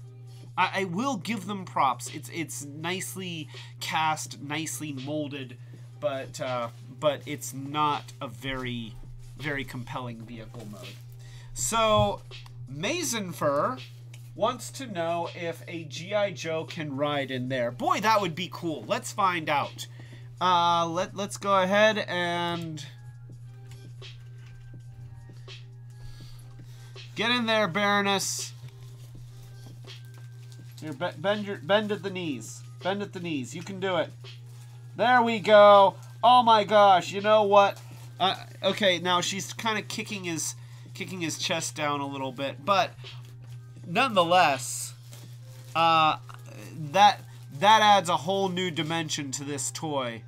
So, yeah, at least you got this. So it's one of the impractical G.I. Joe vehicles that has the person going halfway through it.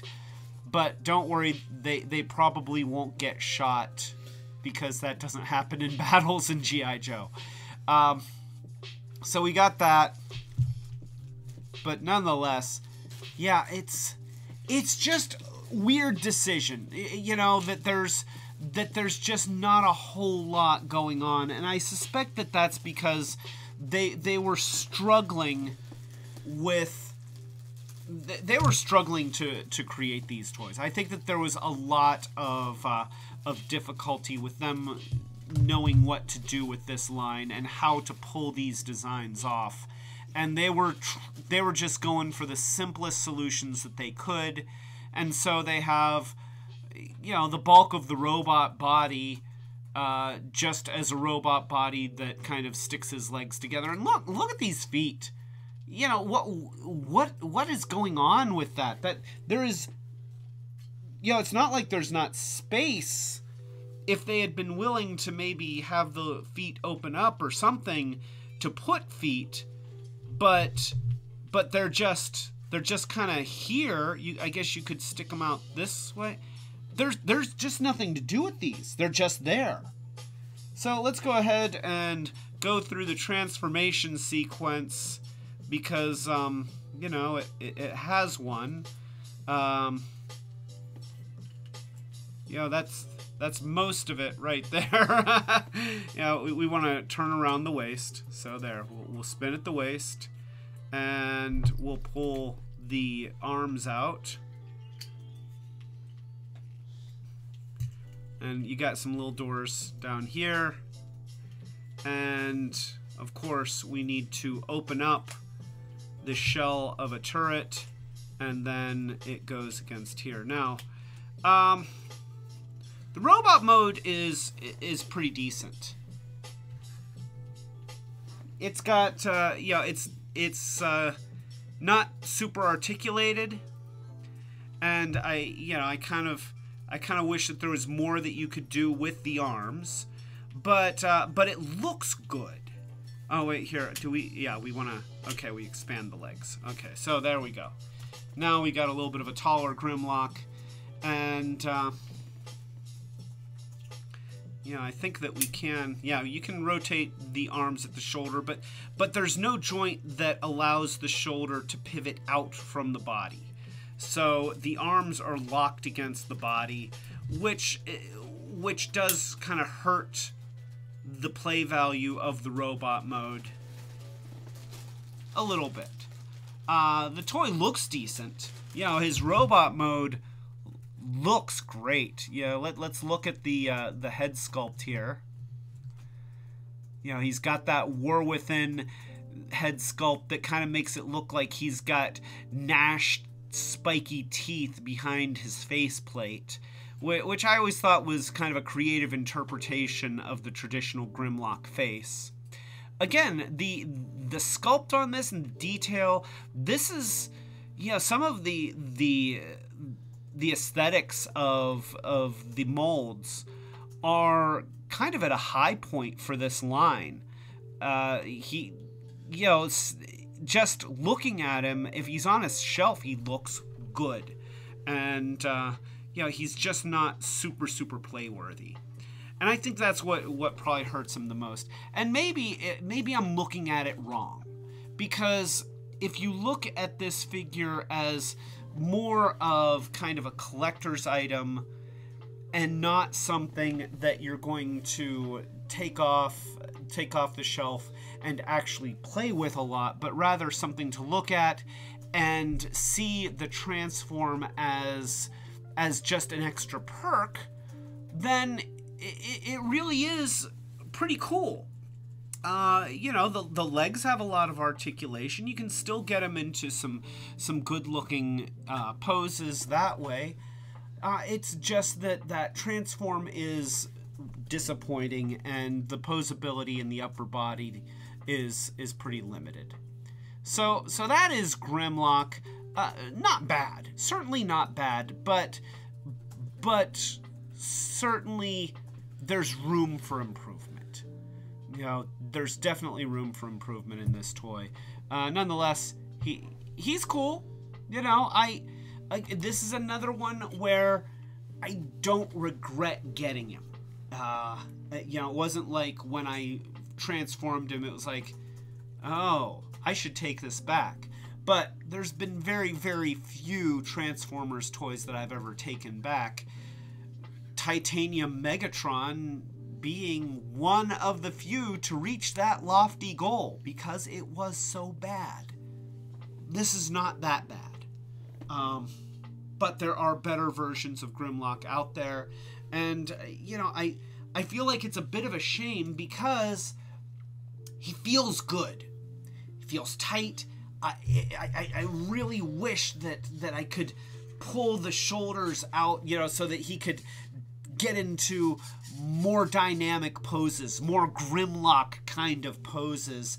And there's never gonna be another toy like this. You know, Dreamwave went belly up before they could even finish the War Within series. This has kind of been retconned out of Transformers history. So this alt mode doesn't even really exist anymore in the canon. So this is what we've got. And I think that's the biggest shame, is that there's so many things about it that are that are cool, but so much is unrealized. And that's probably the biggest problem with the Titanium series as a whole, is that there's so much unrealized potential that I think comes down to they didn't have the experience of the Takara designers to help them solve the problems that they encountered making these toys. That you know, it's not that they're bad designers. It's not that the people were stupid. It's not anything like that. You know, this, just making this, just coming up, you know, being able to manufacture this and have it work, that is an achievement. And it's an achievement that we as consumers take for granted, because we are used to manufacturers and professional companies producing stuff that works and that looks good, and we forget just how much effort would go into making something like this. So it's easy to throw stones and say, oh, you know, the arms don't swivel out, and oh, the transform is stupid. But, you know, this is an achievement. And the people who came up with this and who designed this probably did the best that they were able to do with the tools and the resources and the experience that they had. And it's probably not fair to compare them to people that have been designing this stuff for like 25 years at that point. You know, it's really not a fair comparison. So yeah, that is Grimlock. You know, say, you know, 7? You know, 7 or 8? Maybe an 8? Let's give him an 8 out of 10. Yeah. So, 7? More of a 7? Okay. I'm trying to be respectful here. So that is Grimlock. Let's show another one that we have shown on this show before. I called it a show. We're a show. For those who don't know, this is a show. It's a show. This is Rodimus. And this is not like a War Within Rodimus. I don't think that Rodimus ever appeared in War Within. It is obviously trying to kind of reimagine the Gen 1 Rodimus Prime vehicle mode as a camper. And personally, I really like this toy. I understand that there's some stuff happening up here that could be better. It's a weird looking toy. You know, the dynamics that are odd. The way that things fit together is a little bit odd. But oh, he kind of came apart. But you know, I kind of wish. Oh wait, here, there we go. So we've got, you know, we've got the hood that sticks out, and then we got this big gap here, and then the wheels are back here. I wish that gap weren't there. But overall, I like this. This is, you know, it's a fully realized camper version of Rodimus Prime where he turns entirely into his vehicle mode. There's no disappointing command deck like the Gen 1 version, because let's not forget that the original Rodimus Prime was not a great toy. It was kind of a stinker. So this one is I'm going to say a marked step up.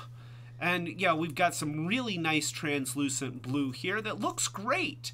The fire detail on the front looks really good. The fire painting on the side is very nicely done, and the colors in general are really nice. Now let's go ahead and transform him here, and I'm going to see if I can do that. You know, no, I'm not going to try and do that because there's a light right in my face, so I can't.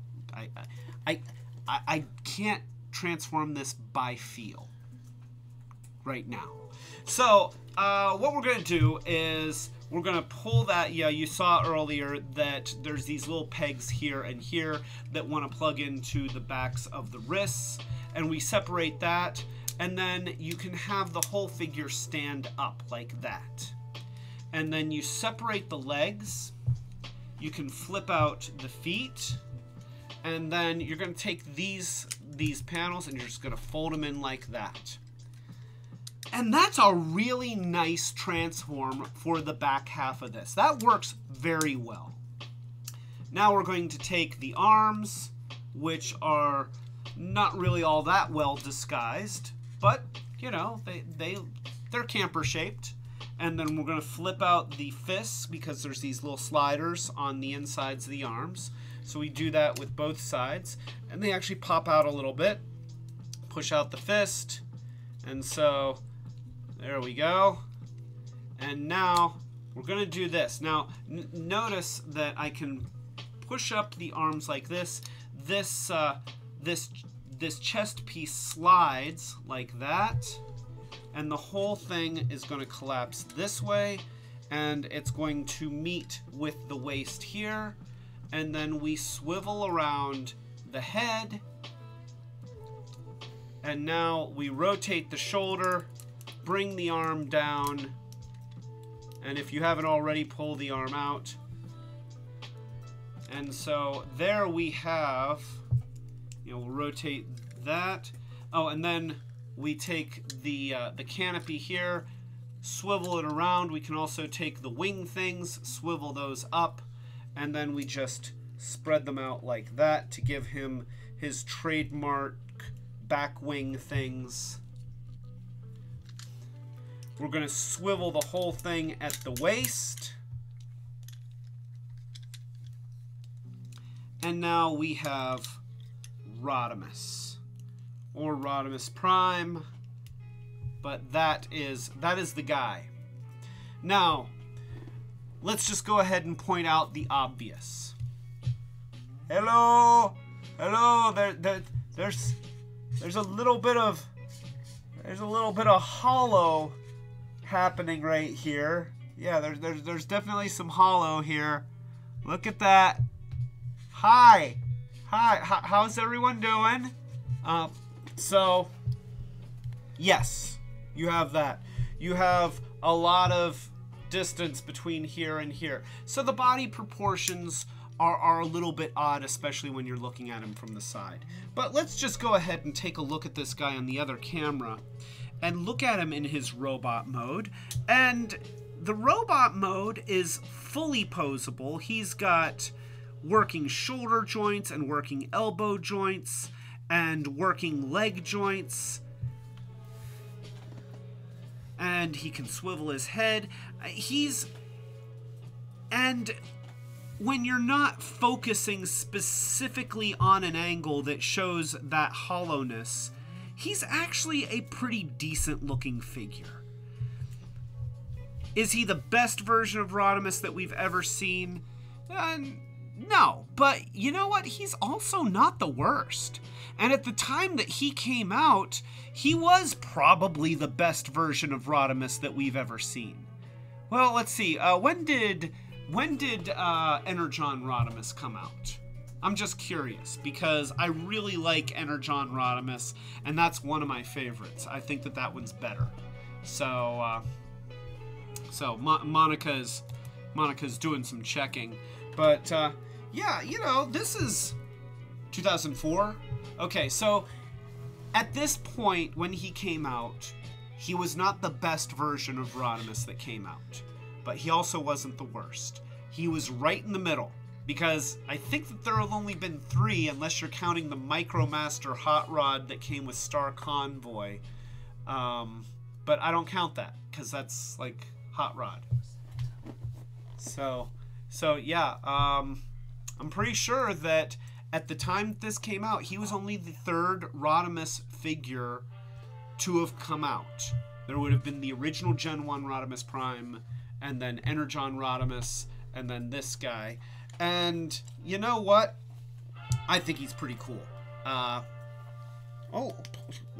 Dudley wants to get on my lap. Okay, here we go. Okay, come on, Dudders. Come on. There you go. There you go, Dudley. Oh, he's a good kitty. He's a good kitty. Can I have this? I can have it. He's letting me have it. I can have it. Yay! Can I have it still? Yes, I can have it. All right, this is Dudley. For those who don't know, this is Dudley, and Dudley is awesome. I love Dudley. He's gonna lay on my lap for a bit. There you go, buddy. Yeah, you just hang out. You just dig your claws into my knee. It's okay. I don't mind a bit. Sweet kitty. Oh, look at that. So Dudley has joined us. Yeah. But yeah, so that is not Energon. That is Titanium Rodimus, and I would say that definitely pretty decent. I'm glad that I got this. I am actively glad that I got this one. For a line that has its ups and downs, this is a definite high point. He's a really nice figure, and I like him. You can make fun. You're allowed. You can say, no, he sucks, but I am going to maintain my opinion. Thank you. Thank you. So, let's go ahead and let's take a look. So, oh, yes. Mike Spicer is here. Holy crap, Mike Spicer. A toast to Mike Spicer. Okay, so Mike, I'm on number 4 of these. And thinking is hard at this point. It's really hard. I'm starting to slur my words. But anyway, Mike Spicer is here. Welcome, Mike. Thank you for dropping by. Everybody say hi to Mike Spicer. A toast to Mike Spicer. Oh, darn. We're going to have to pour number 5. Here we go. Pouring number 5. You can't see it because it's not in the camera view, but I'm pouring it. There we go. So I got number 5. All right. So that's that was Grimlock, and then let's move on to let's go ahead and take a look at another Prime. This is Within Prime. And this was sold in a 2-pack with Megatron.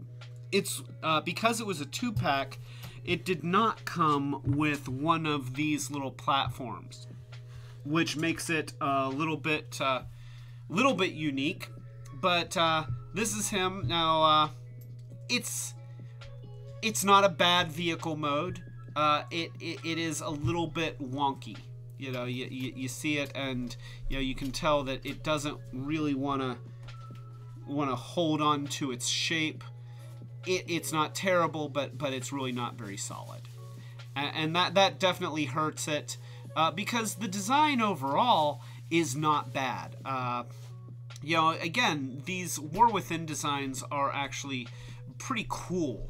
And I think that a lot of people really wanted to see these designs realized in toy form, but you can tell that the die casting on this one kind of looks, it looks a little bit muddy.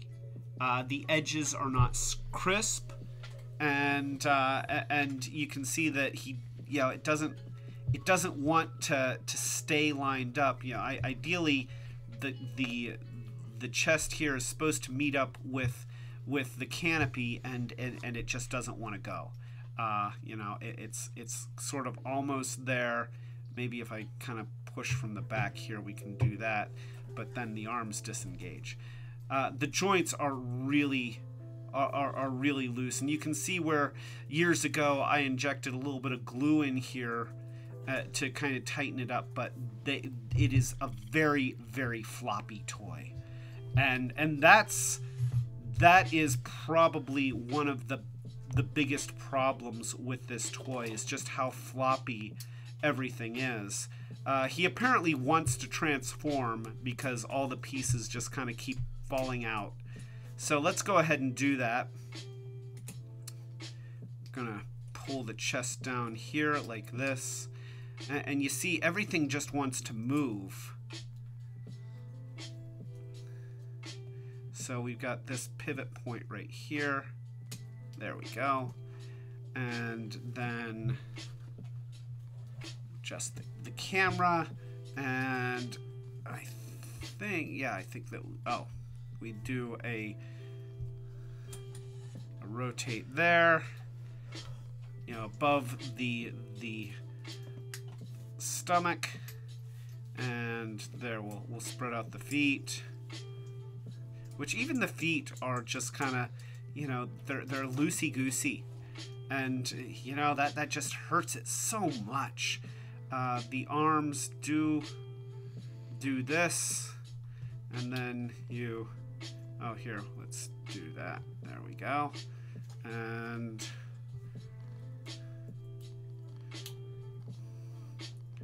there we go. And, you know, they should kind of click in or something, but they don't. So yeah, there we go. So that is Prime, and he does come with his ion blaster, which is important. You know, it's funny how Optimus Prime's gun is so much a part of his identity. That, you know, this gun design is used over and over again throughout the years and has continued to be kind of reimagined over and over again as part of his design, almost as much as having his arms fold against his side when he transforms. So we're going to put this... We're going to try and put this into his hand. There's a little bit of a nub on the handle, which makes it not want to go in straight, and I almost don't want to force it into his hand for fear of breaking that plastic, but there we go. So there we go.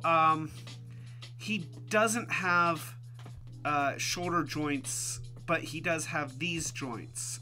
So you can sort of kind of make his arms move in ways that sort of make it seem like he's got a functioning shoulder joint, but they're so loosey-goosey.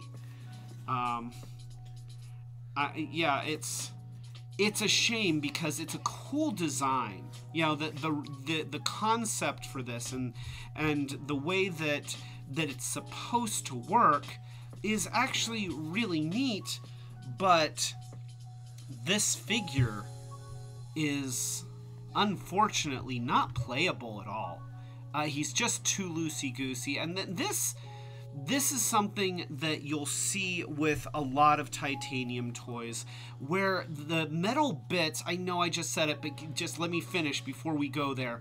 The metal bits are just too heavy for the plastic joints to be able to hold them without them kind of flopping a lot. And that's something that the people at Gloob, I just don't think that they knew exactly how to deal with that.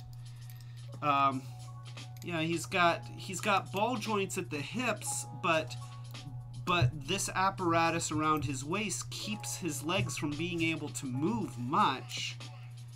So he's not terribly posable, and he's floppy.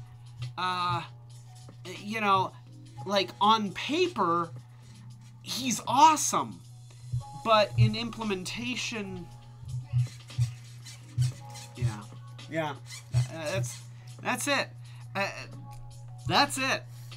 That's all I have to say. And oh, I said metal like 3 times, so here we go. By the way, Michael Spicer, the secret word is metal, and when I say that, I have to drink. So, 1,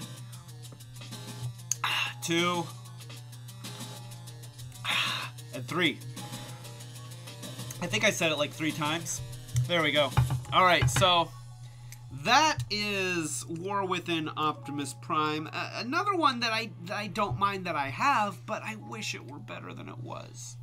I just wish that it were better.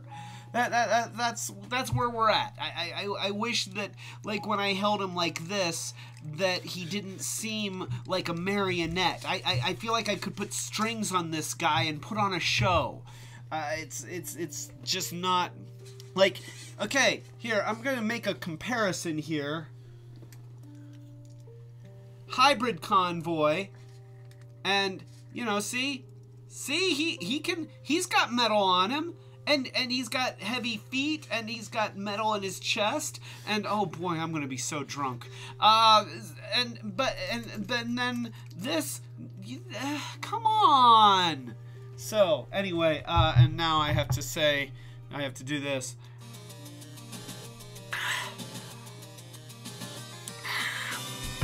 All right, so let's look at the other half of that 2-pack, and that would be War Within Megatron, who is actively sticking his gun barrel in the ground here. So this is one that I did a little bit of kit bashing in an attempt to make him not suck. I'm just gonna say it. You know, and I don't like being overly critical on stuff that there were real people that worked on this, and they spent a lot of time and effort to do this, and so I hate being a dick, but this toy stinks. I'm sorry. This piece here is actually, it's just an add-on. You know, it's his shield, and so it would plug in. I added these wires here so that I could give it a little bit more of a transform. So, yeah, you got that. You see, Megatron is really just laying down. His transform is that he lays down and puts his face in the dirt. And so, oh, he does pivot at the waist. They did figure out how to make stuff pivot at the waist at Galoob. So there was that. But we can take out the fusion cannon, and this was originally a shield, and I believe that my intention with this whole thing was to make it, I forget what I wanted to do. I think that I wanted to make it so that it would flip around, but I don't see how that would work with, boy, you know, I'm a terrible designer, because I didn't, oh, wait, okay, I see what's going on here. Okay, so yes, that goes like that, and then that goes like that. So this stays on his back like that, and then these plug in at the sides here like that, and now his arms can come out, and we can put down his little hip plates, and I can get the other arm to come out, and so we'll just push those in, and then you've got his fusion cannon, I guess, as well. No, we can stick it on his arm. We can stick it. Oh, it doesn't really stay there. It's supposed to, I think. Can we stick it on the other arm? Will it stay? Nope, it's not going to do that. I guess he has to carry his fusion cannon. But he does have a shoulder cannon, so we can forgive that, I guess. So there we go. That is oh, here, well, if he'll hold himself up. That is War Within Megatron. I will say that that it looks better in robot mode than it did in vehicle mode. Again, we've got the same problem with the shoulders as we had with Grimlock, which kind of figures because the engineering seems very similar as we had with Grimlock. You know, the fact that he doesn't even have a front end that transforms with him. You have to take this thing and just plug it in. That's just, yeah, that's just kind of sad. So you can see why I added this metal linkage, so that at least it transformed rather than pull it off and push it back on. But that you know, he's having a hard time holding himself up. It kind of helps, I guess, if you bend the knees so that they don't, so that the legs don't collapse inside the lower legs. The posability from the waist down is very nice. You know, he's got pivoting waist. He's got hip joints and leg joints and knee joints, and at least for this one, they don't have, you know, yeah, the feet are just flipping down, but it's just the toes sticking out. So it's not as bad as with Grimlock. But again, not great. You know, really unimpressive alt mode. That's once again, this robot would look great on a shelf, but it's not super playable, and the transform is just, it's more of a bonus, not a very good bonus. It's the prize at the bottom of the cereal box. You know, if it were just a figure, like if this were marketed as a die-cast statue, that also has a secret surprise transform. It'd be like, oh, I can do that. Okay, that's kind of cool. But as a transformer, and what we are used to in terms of Transformers, this is just not a very good one. So, oh, here, yeah, we can do. Look, we can.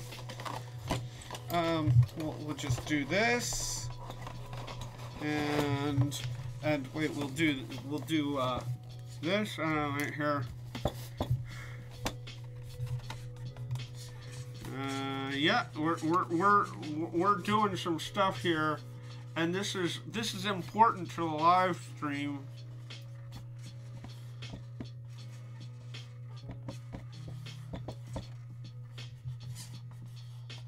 Okay, so if you're buying your box of Energon Square cereal, and then it's like, oh wait, I got to the end of the box, and look, oh, I got Titanium Megatron, how cool, that's great. But, you know, if you're buying Titanium Megatron and you want a cool Megatron, and you want a cool Megatron tank, no, this is Megatron laying on his face and putting his shield over his head and saying, I'm a tank now. So that is Titanium Megatron. Let's go ahead and let's show, another one. This was another later in, and this one kind of shows that they were starting to figure it out. It's another War Within design. This is Prowl. And for starters, his vehicle mode is pretty big. Yeah, he takes up a full hand, and whereas, you know, I look at somebody like Soundwave here, and I guess they're similar in size, but Prowl is so spread out. He's twice the width of Optimus Prime. But you know, he's got this vehicle mode. Now, I will say that this, whatever's going on here with the arms next to these, that just seems off. And I'm pretty sure that this is correct, but it just doesn't seem like it's right. That being said, you hold it like this, it's some kind of maybe a hover car or something like that. It actually looks really good. I mean, you have to look down on it to see the wonkiness, but you know, you've got a very cool front end. It looks very policey. We've got the really nice translucent bits at the top here. The red and the blue look great. The thrusters look great. So, you know, there's a lot of cool stuff going on. These peg in. You can, you know, raise them up if you want, but technically they do peg into the side here for the transform. But yeah, that is, you know, it is definitely a Cybertronian vehicle mode, but it looks definitively like a vehicle, and I've kind of messed it up here by moving stuff around. So here, let me line that up. So yeah, but it definitely looks like what it's supposed to be. It looks like some kind of a hover vehicle, and it's, for the most part, you know, things are pegged in, things are tight. He's not trying to fall apart in my hands, and so yeah, there's a little bit of kind of an interference happening here with, oh wait a minute, you know what? Let me look at something. I'm just going to check something, because I see these little things that look like hooks. I'm wondering if there's supposed to be like a nub or... No, there isn't. I kind of thought maybe there was something that's supposed to peg into the arms or something like that. But there is not. I wonder... oh, wait a minute. I might have this transformed wrong. I think that the legs might collapse a little bit. Hopefully. Nope, they're already collapsed. Okay, well, I was wrong. That is how he's supposed to be transformed, and those just get in the way. These little extension things do get in the way of the arms a little bit. But I'm gonna forgive it. It's not super in the way. It would have been nice had they had a little notch in the arm that that would allow these things to, you know, like if there was a hole underneath here and it actually hooked those like that, so that it would really lock them into place, then this vehicle mode would be like 10 times better. Well, maybe not 10 times better, but it would be 20% better. That's a lot less than 10 times. I know. I've been drinking. But nonetheless, it's still a capable vehicle mode. Looks very futuristic. It's very War Within, and I can see that going.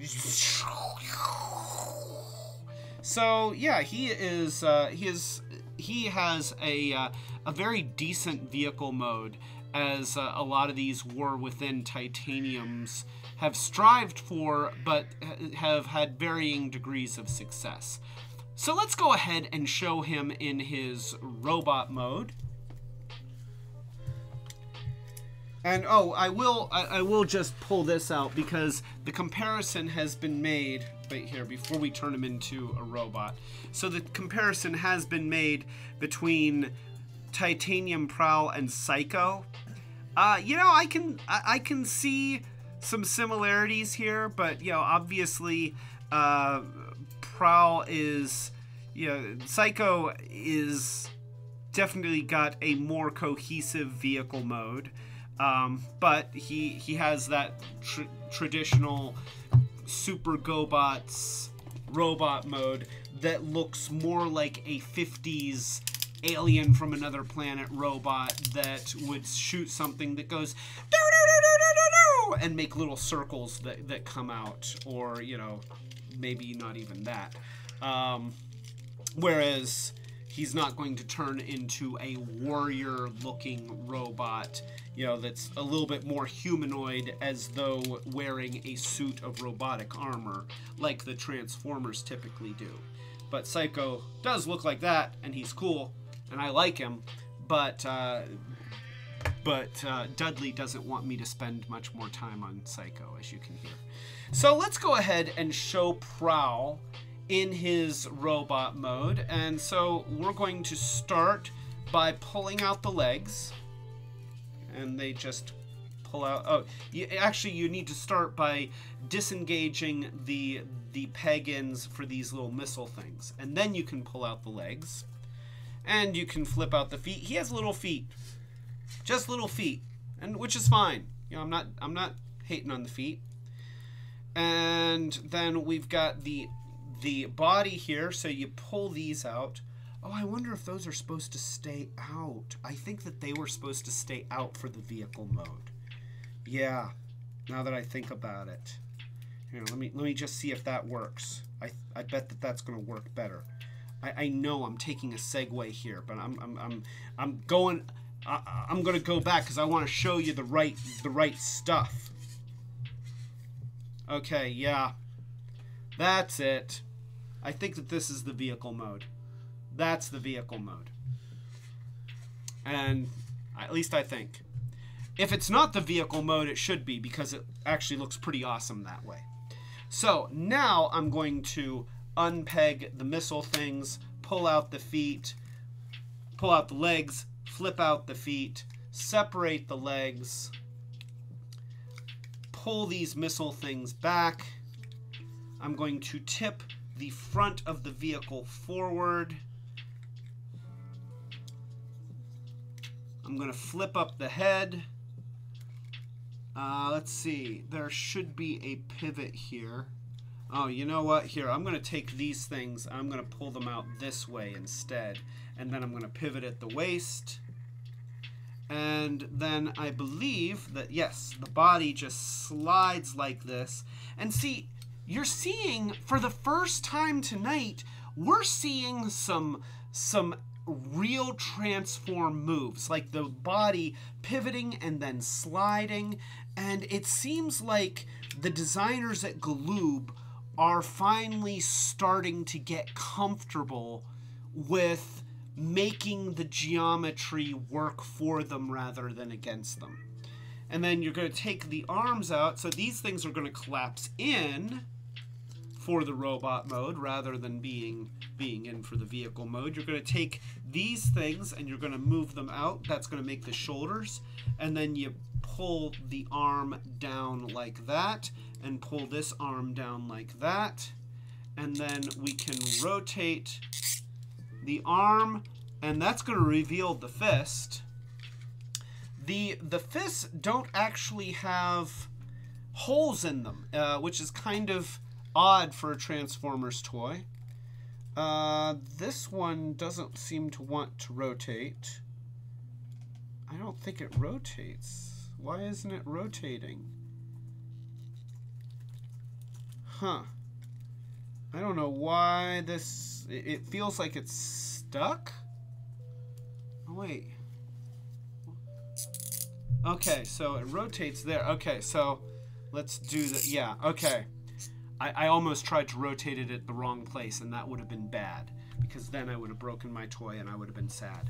So, there we go. And now we take these rocket things, and they go up, and now those little hooky things that I was talking about wanting to have them hold the arms, they actually kind of plug into the back here. And they give him his trademark shoulder cannons up above him. And that looks cool. Let's go ahead, and I'm going to put him in a pose here. I'm going to show him on the other camera. But he looks great. He really legitimately looks great. This is probably the high point of the whole Titanium line, because he's got cool things happening. He's got a dynamic robot mode. He's very posable. You know, he's got shoulder joints that move out and in and up and down, elbow joints. He's got forearms that twist. He's got a twisting waist. He's got fully articulated knees and legs. He is cool, and his proportions are dynamic. He's just, you know, let's adjust the head. You know, you can twist the head a little bit. So this is an excellent toy. He feels good. Notice that he's able to hold his pose. You know, they've finally made a titanium toy that really is able to function as both a Transformers figure and a vehicle, and he looks like who he's supposed to be, and he's got a decent alt mode that doesn't seem kind of half-assed. He's excellent. There's just no other way to say it. Titanium Prowl is excellent. And it's a shame because he was so close to the end. You know, they were figuring it out. You know, they had some stumbles, but you could tell that they were learning and they were starting to get good at it. But by that point, the reputation of the line, I think, was just pretty bad. And people were ready to... People had just given up. I had given up. You know, I wasn't excited about the next Titanium toy. So, and then I got him, and it's like, oh, wow, that's awesome. He looks great. But it was not meant to be. So that is Titanium Prowl. You know, absolutely phenomenal. And so let's go ahead and let's take a look at another character. This is Dreamwave all over. Here we go. This is the Fallen. And he's got a tank mode. Now, what I will say for this tank mode is he's got a turret that rotates and guns that elevate. The detail on the treads is nice, but you can tell already that the way that this transforms, he's I keep trying to get them to hold together. And see, here's the problem. You got all this emptiness here. And these are just kind of hanging out here. It would have been better.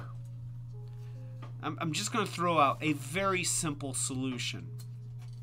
If they had molded these treads so that they ended here, they wrap around a hole, and so this part is tread, and then back here, they make this something else and just have this panel peg into the hip on both sides to hold it in place.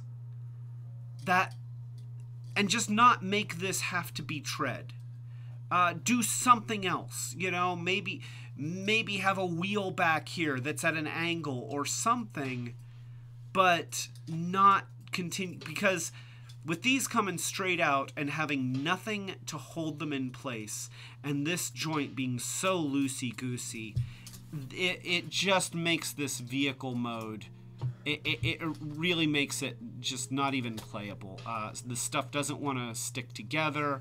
He just seems like kind of a loosey-goosey assemblage of parts, and that's a shame, because it's a cool design, but it's just very badly implemented. Very badly implemented. So you can see him from all, and you see even just moving him around, he wants to flop all over the place. So that is the Fallen in his vehicle mode. It's, you know, he's got a couple guns. There's these details here that don't at all look like fists, and yeah, you know, it's a shame, because I want to like it more than I do, but it's just, you know, the fact that this kind of pitches forward, you know, it doesn't want to hold itself up. It's just so, I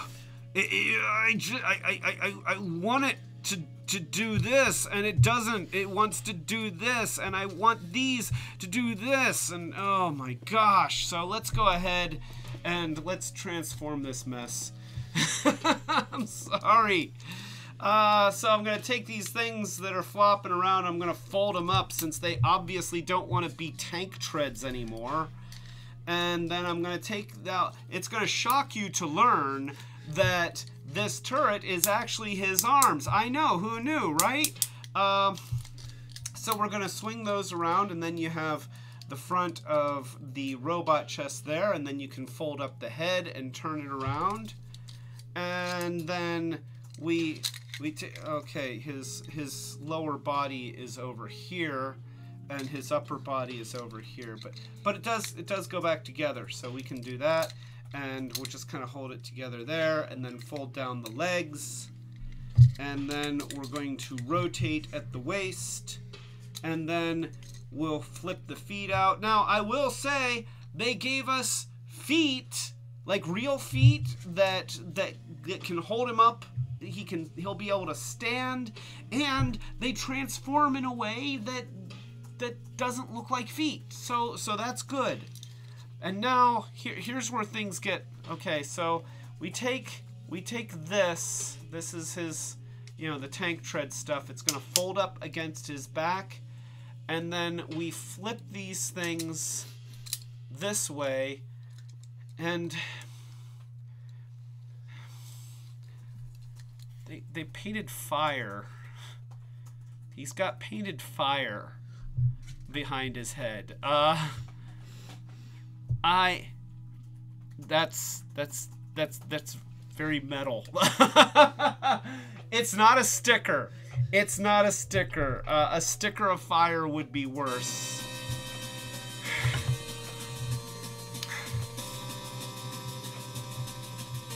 You know what? I feel like I need a double. So, I can actually pivot the arms sideways, and then pivot the fists a little bit, and that just gives them a little bit more posability there. And so There we go. Let's take a look at this robot mode.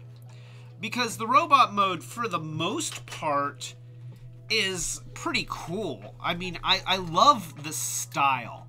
I love all of the rivets. I love the black and orange. I love that he's scored. I love that he looks kind of clunky and boxy. The painted on fire is not doing it for me.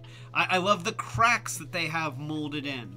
The fact that his panels just keep wanting to flop down is, you know, there's so much about him that seems like it should be so badass, and yet the loosey-goosiness and the fact that things just kind of keep hanging off of him and his waist wants to fall off. It's oh my gosh, you know, I like him, and yet.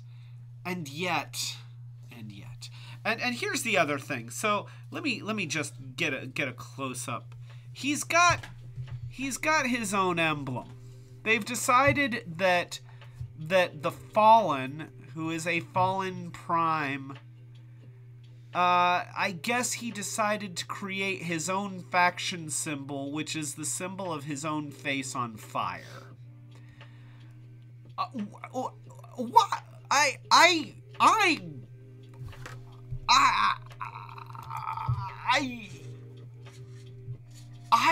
don't understand. Here you can see a bit. So they have his thing, and instead of giving him an Autobot or Decepticon symbol, and I feel like there was somebody at Galoob that thought this was just awesome. And it's, I mean, on one hand, it's pretty, I mean, I am really perplexed here because, I mean, a Transformer with fire coming out of his face is cool. It's like the Ghost Rider of Transformers, but wearing it as an insignia, it's cheese. It's cheese. It's just cheese. Why? You have a badass character, and he's got so much going for him, and then there's this, and then there's this, and oh, by the way, these things keep doing this, and did I mention that happens? I want him to be cool. It's like finding out that the tough guy in school was actually afraid of you all along. It's, you know, that's the Fallen. That's all I have to say about the Fallen. But there's good news. There's great news. And because now we are going to get to the heaviest metal of the heavy metal Transformers. This is the guy that sets the standard. Yeah, I know, I said it, but I'm owning it. And you know, this guy deserves me saying this a bunch of times, because now we are gonna look at 20th anniversary masterpiece, Optimus Prime. That's right, here he is. Transformers Optimus Prime. This is not an Optimus Prime trailer. We were at a toy store. Was it? It was. Oh, okay. At a hobby store, and there was a scale. It was a toy truck, but it was like a model toy truck. It was a Kenworth truck, and it seemed like just the right size to be a trailer for Masterpiece Optimus Prime, and as you can see, it really does look the part. And at some point, I'd like to decorate it to look like an Optimus Prime trailer, but I haven't done it in 20 years. It's, you know, that's the thing. This is the 20th anniversary Optimus Prime. We are now at the 35th anniversary. It is over 15 years old. I know, it doesn't seem like it should be that old. It doesn't feel like it was that long ago, but yeah, this is original Masterpiece Optimus Prime. I'm going to go ahead and take off the trailer. Yeah, I wanted to show it because it's cool. And yeah, at some point I'll finish that trailer and then we'll look at it. So this is Optimus Prime in his vehicle mode. This was the first masterpiece to be done, and you know, I'm going to adjust the lighting just a little bit here because it seems like there's kind of a dark side there. So there we go. So we've got real rubber tires. We've got spring-loaded shocks. Now, I will openly say that the vehicle mode on Masterpiece Optimus Prime is probably the weakest feature of the entire toy, because it doesn't really look to me like a realistic truck. It's got a lot of fantastic detail, and you know, it's very hefty, but you know, it's obvious that this is a Transformer. Yeah, you can see a lot of the joints and stuff, and you know, I'm gonna forgive it, because what they achieved with this toy is monumental at a time when nothing like this had been attempted before. This was around the same time as the Alternators line, except whereas the Alternators tried to give you realistic models, 1/24th scale models of real vehicles that could turn into articulated Transformers robot characters. And you know, they would have a lot of kibble, and the robot modes would be a little bit hard to pose, but nonetheless, the focus was on having a fantastic vehicle mode. This Optimus Prime toy tried to give us an acceptable truck mode, you know, a good approximation of his Gen 1 vehicle mode with a really faithful version of his cartoon robot mode. And that is something, you know, these days we're kind of used to that, but not back in 2004. This would have been 2004. And so, you know, you can see here that from the front, he looks like Optimus Prime. He looks, you know, his truck mode looks really good from the front. The details are fantastic.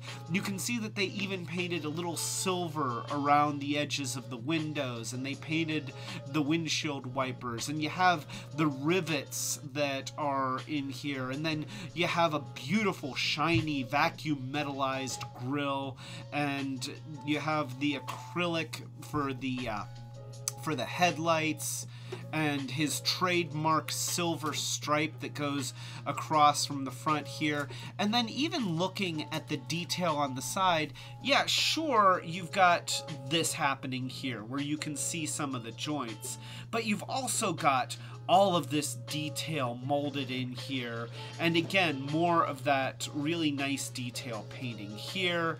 And look at the wheels. Just look at that. You know, it says Desert Dog.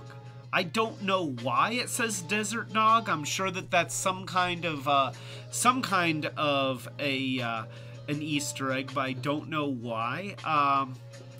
You know, the detail on the tires and the shocks that are molded in there. Everything about it is just lovingly done. Look at this. Look at the way that the shocks work.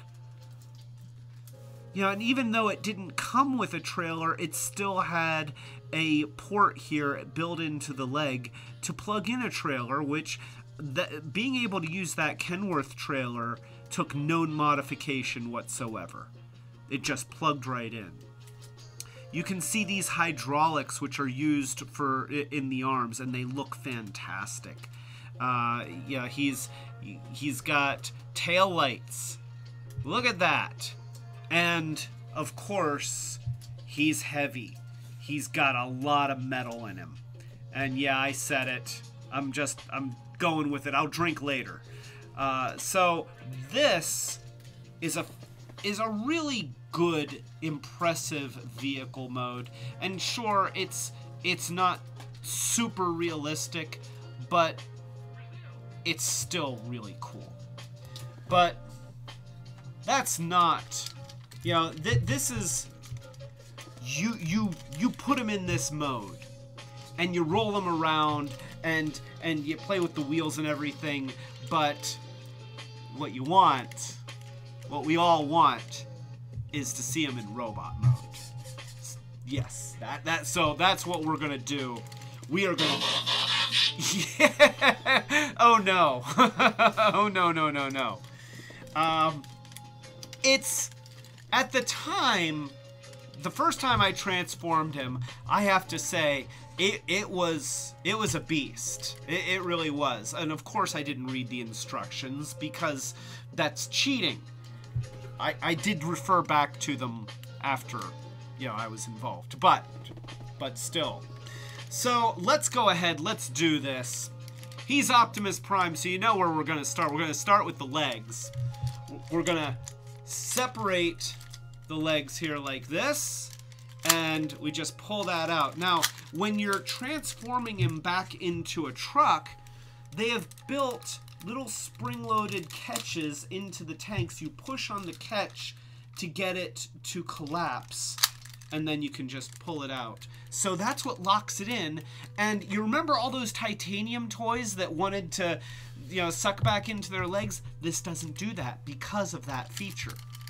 So then we're gonna pull out this panel on the foot and rotate the foot. It's such an unusual maneuver to transform his foot, and then you've got this little heel thing that's just up in there, and you flip that out.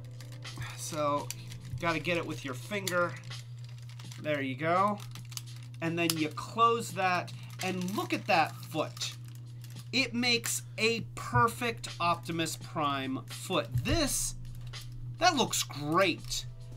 And it's solid. This little truck hitch, the trailer hitch, just folds right in. You've got these vents here that can flatten out, and when you press on them, they pop out. Look at that. Isn't that cool? That is so cool. Why does it do that? I don't know. Does it need to? No, but they made it do it. Let's go ahead and do this one. This time I'm going to pull that heel out ahead of time. It's a little bit easier to do it before you rotate the foot. And then we're going to pull out that panel again and rotate and line everything up and close it. There we go. So that's the leg. So we got two legs. We're going to fold this little panel up like this and fold that little panel up like this. And now we can pull out his stomach grill. Yeah, he has two different grills. He has the truck grill, which has 4 divisions, and then the stomach grill, which only has 2. So we can pull that out like that. And then we can pull the shoulders straight back, just like that. You see how we created a gap here? We also separated the front of the arms from the headlights, and you can see it a lot better on this side. You see how we've got the gap here and the gap here. And then we're gonna pull the arms out. Once again, we're sticking with that original transform maneuver, excuse me, where you pull the arms out from the sides like this and then pull the shoulders out. You know, faithful to the original, but this time we're gonna pull the arms up like this and get them way out of the way because there's some stuff that has to happen in the front. So we've got the bumper here, and it snaps into these fender pieces. So you need to release it from that, just like that. And then you're also going to open up the passenger compartment. So you're gonna open up what becomes the chest, and there's even a chair in there. Like, you can put a dude in there. And there's a seat. There's actually a fold-up seat, which is, you know, I considered not folding up the seat because it's so hard to reach in there and get it to fold down, but you can take the arms of the chair and fold them up. Those are gonna be Prime's antenna. And they're almost, yes. Okay, there it is. I can catch it with my finger and fold it down. Yay, I got it. So now we're gonna take the whole grille and bumper assembly like that and pull it straight out.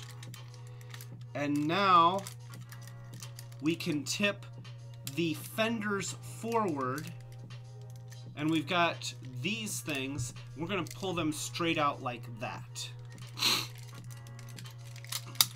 So at this point we can, let's go ahead, I'm gonna rotate at the waist, and I'm going to open this little door here, and I'm gonna press here and pivot this whole thing that has his head on it. And then we can just go ahead and bring the antenna up, and then you can close that little door. And so at this point, we've got this matrix chamber here. We rotate it sideways, and then we're going to collapse, let's see, so we're going to collapse the grill against the matrix chamber. And I believe that we rotate this around and then fold this down in front of that. I think that that's how it goes. And then the whole thing is just going to push up into the chest like that. So at this point, I know I've been saying at this point a lot. And it's because I have to think real hard because I'm inebriated. But we're going to take these side pieces, these fenders, and they're going to rotate around. And here, and this is masterful what they do. They rotate around while tucking up like this. You see? And then this one's going to rotate around and tuck up like that.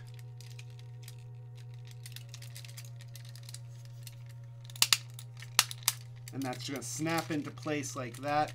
And at this point, we can bring the whole body forward and put his stomach grill in place. And now in the back, those two panels that had the headlights can meet, and you see how they kind of have a finger meshing thing happening in the back there, and they close against his back. We can close the chest. And now no, Prime, stop. Okay, you know what? I'm thinking that the bumper needs to go the other way. Maybe I was wrong. So let me do this.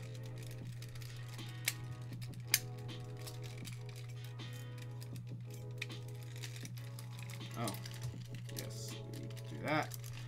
Alright, so we'll take these side things out of the way because, ooh, my finger was in there. There we go. Okay, we'll rotate that around this way and try the bumper that way. And now we'll put the side things up against his rib cage and close the things around the back again. Bring this forward again and give him his abs grill. That's right. When Optimus Prime says, hey, check out my grill, he's talking about his abs. And now the fists are very interesting what they do. They have these panels here in the underside of the arms, which you gotta get a fingernail in. That pulls out like that, and that one flips out like that. And now the whole thing's become sliders to eject the fists, and then they flip in upside down, just like that. And now you've got articulated fingers, which honestly, show of hands in the internet, is there anybody that has this toy that didn't have him make rude gestures immediately upon getting him out of the box? Anyone? Anyone? No? Okay, so now we can put the arms down, and there's a little bit of a slide here in the shoulders. It goes in like that. And that is Masterpiece Optimus Prime. Of course, he does have a matrix.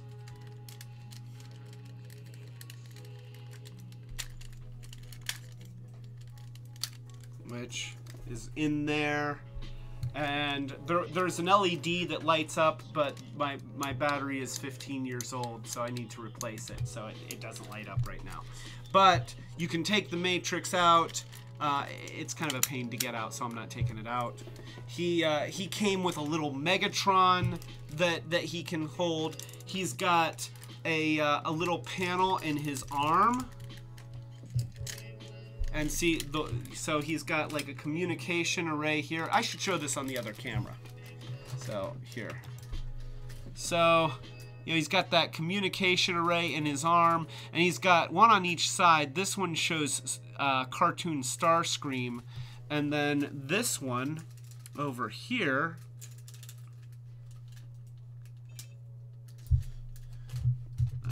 can I get it? There we go. That one has cartoon Bumblebee. And see, it's even got little buttons molded in and everything. And look at, so here's those hydraulics that you could see in truck mode. And look at that. Yeah, when you flex them, they work and they move, and everything about him is so intricately detailed. And unfortunately, he's really way too tall to get into this camera appropriately, but I'm going to try anyway because he's just an amazing toy.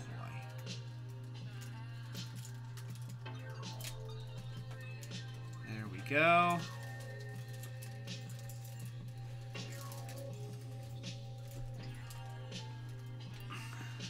And I'm going to adjust the light.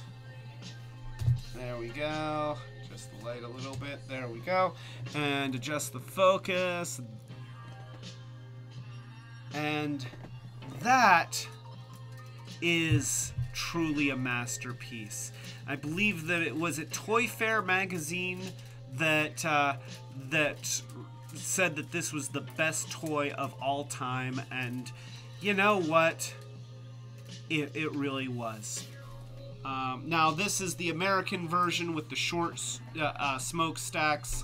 Of course, the Takara version gets to have the long smokestacks, and they would be nice, but you know, you can see that. So this is what we started with, and this is what we got. And he is heavy and he is metal, but gosh, he is amazing. And let me put his arm down. There we go. Yeah, get his arm down a little bit. There we go. And so that is original Prime and Masterpiece Prime. Everything about him is just, I mean, the word masterpiece really does apply in this case. And it's something that at the time that this came out, there was nothing else like it. Nothing this ambitious had ever been attempted for mass market, at least not by Hasbro, certainly. And And you know, you look at him. Oh, here, let me hang up on Starscream. You know, from every angle, he looks fantastic. He's got details all over him.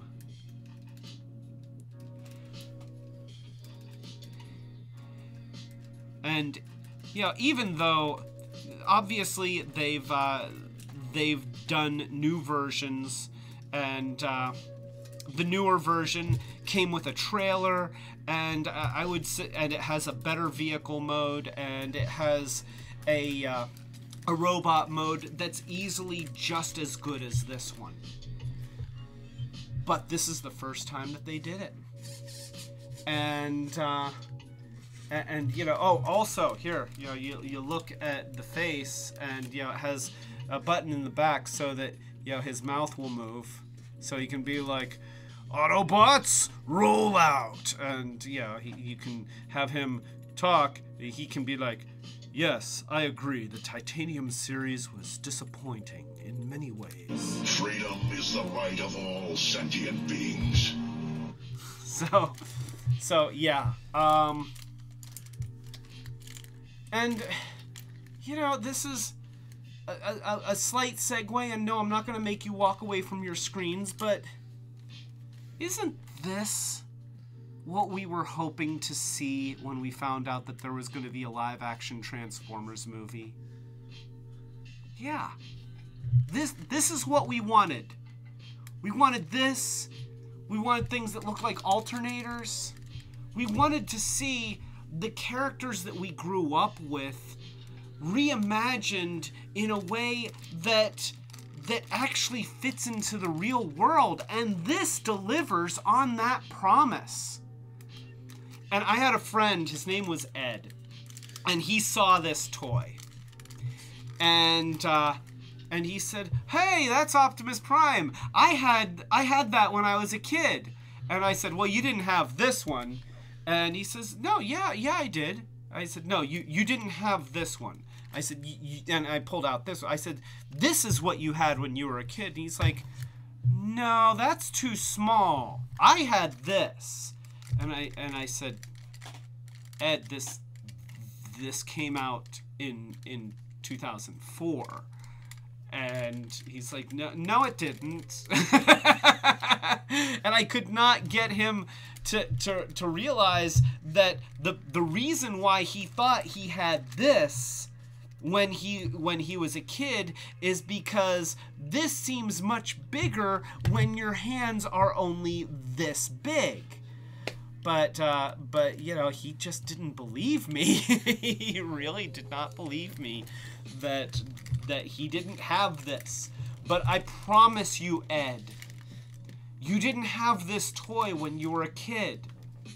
I mean, Ed is younger than me, but I don't think that he was a kid when. So, yeah.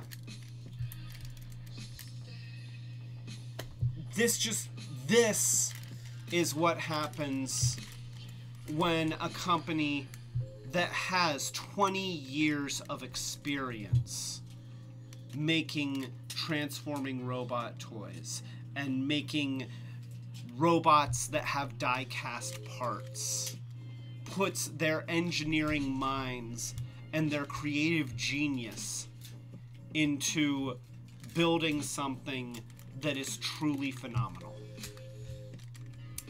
And that's what this is. Original masterpiece Optimus Prime, worthy of the name. And, you know, at this point, we've had some amazing masterpiece toys. And the other masterpiece Optimus Prime is also really, really amazing. And comes with a trailer. So, is this the best toy ever made at this point? I'm not sure. I honestly don't know the answer to that question. But you know what? It's up there. Really is. So, that's it. We went a little bit over 3 hours, and I apologize, but I mean, I wanted to show you, you know, I mean, I know that a lot of you already have seen this, but it's still really, really cool. And for those of you who haven't, this is it. So, Savage Shark wants to know if he has the gun. Oh, yeah, he has the gun. Wait a minute. Here, I have it right over here underneath a pile of titanium toys. So, here, yeah, you want to see this. So, we have...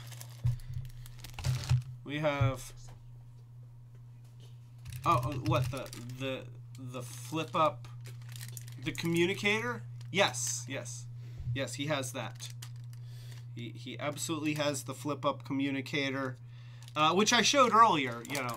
You know that was you know, he's got the Starscream one and he's got Bumblebee. I showed that earlier though. Oh, you missed it. Monica missed it. Everybody, I hope the rest of you were paying attention, but I think Monica had to go to the bathroom. Am I allowed to say that on the internet? So, he also comes with a Megatron that he can hold. So, let's go ahead and put Megatron in his hand. So, he's got Megatron. Of course, it would not be an Optimus Prime toy if it did not come with his Ion Blaster.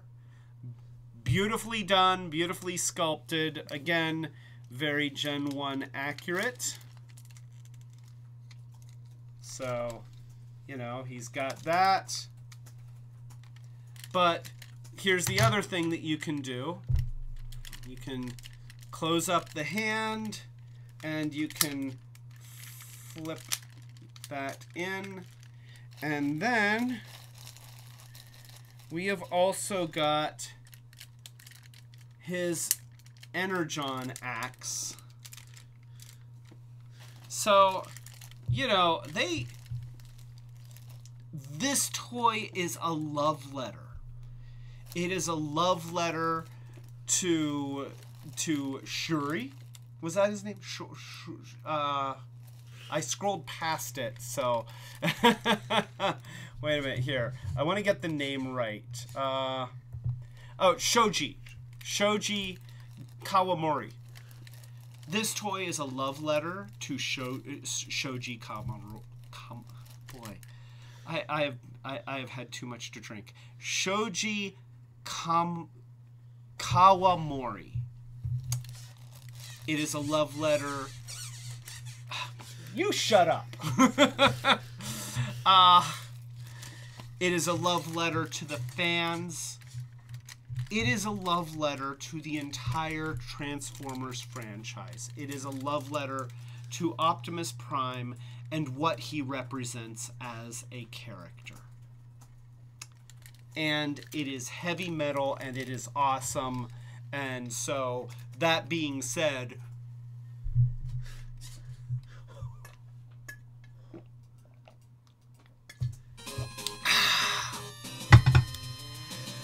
and so, with that, thank you everyone for joining me for a really long but pretty involved and I think kind of hardcore. I mean, it was metal. It was metal. Not Catch You Later, Bill and Ted. not Live Long and Prosper. And not Hang Loose. So, right here, I'll toast to everyone. So, a toast to everyone. A toast to Colini. A toast to Joy. And Amanda. And Kyoji. Oh, I'm getting to the really good part. And Setsune. And Machiavellic. And oh boy, that list got bigger. And Mighty Muffins. And Grayscale. And Chris Remley. Wait. Lemon Seed. And Mason Fur.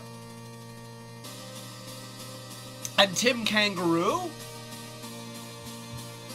And Connie Field. And Ty Guy.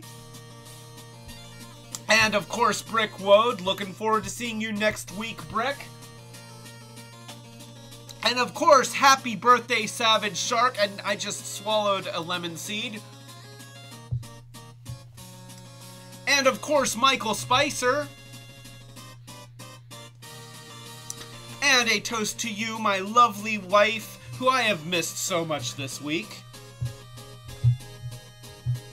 And a toast to you, Retrobot, because I couldn't do this without you, and I wouldn't want to. Toast. Oh. Tune in next week. It's gonna be Skylinks, the Ultimate Autobot, with one of the two Ultimate co-hosts. There we go. And then, you know, there might be stuff throughout the week. I haven't thought that far ahead, and I've had a lot to drink.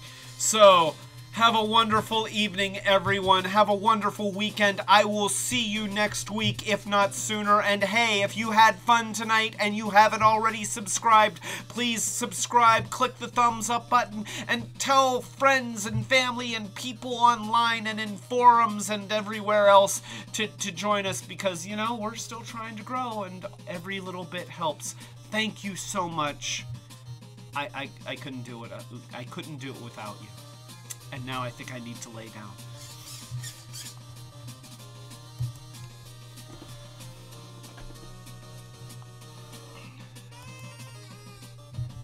And Wesley, the cat host. Setsuni said that. Good night, Setsuni.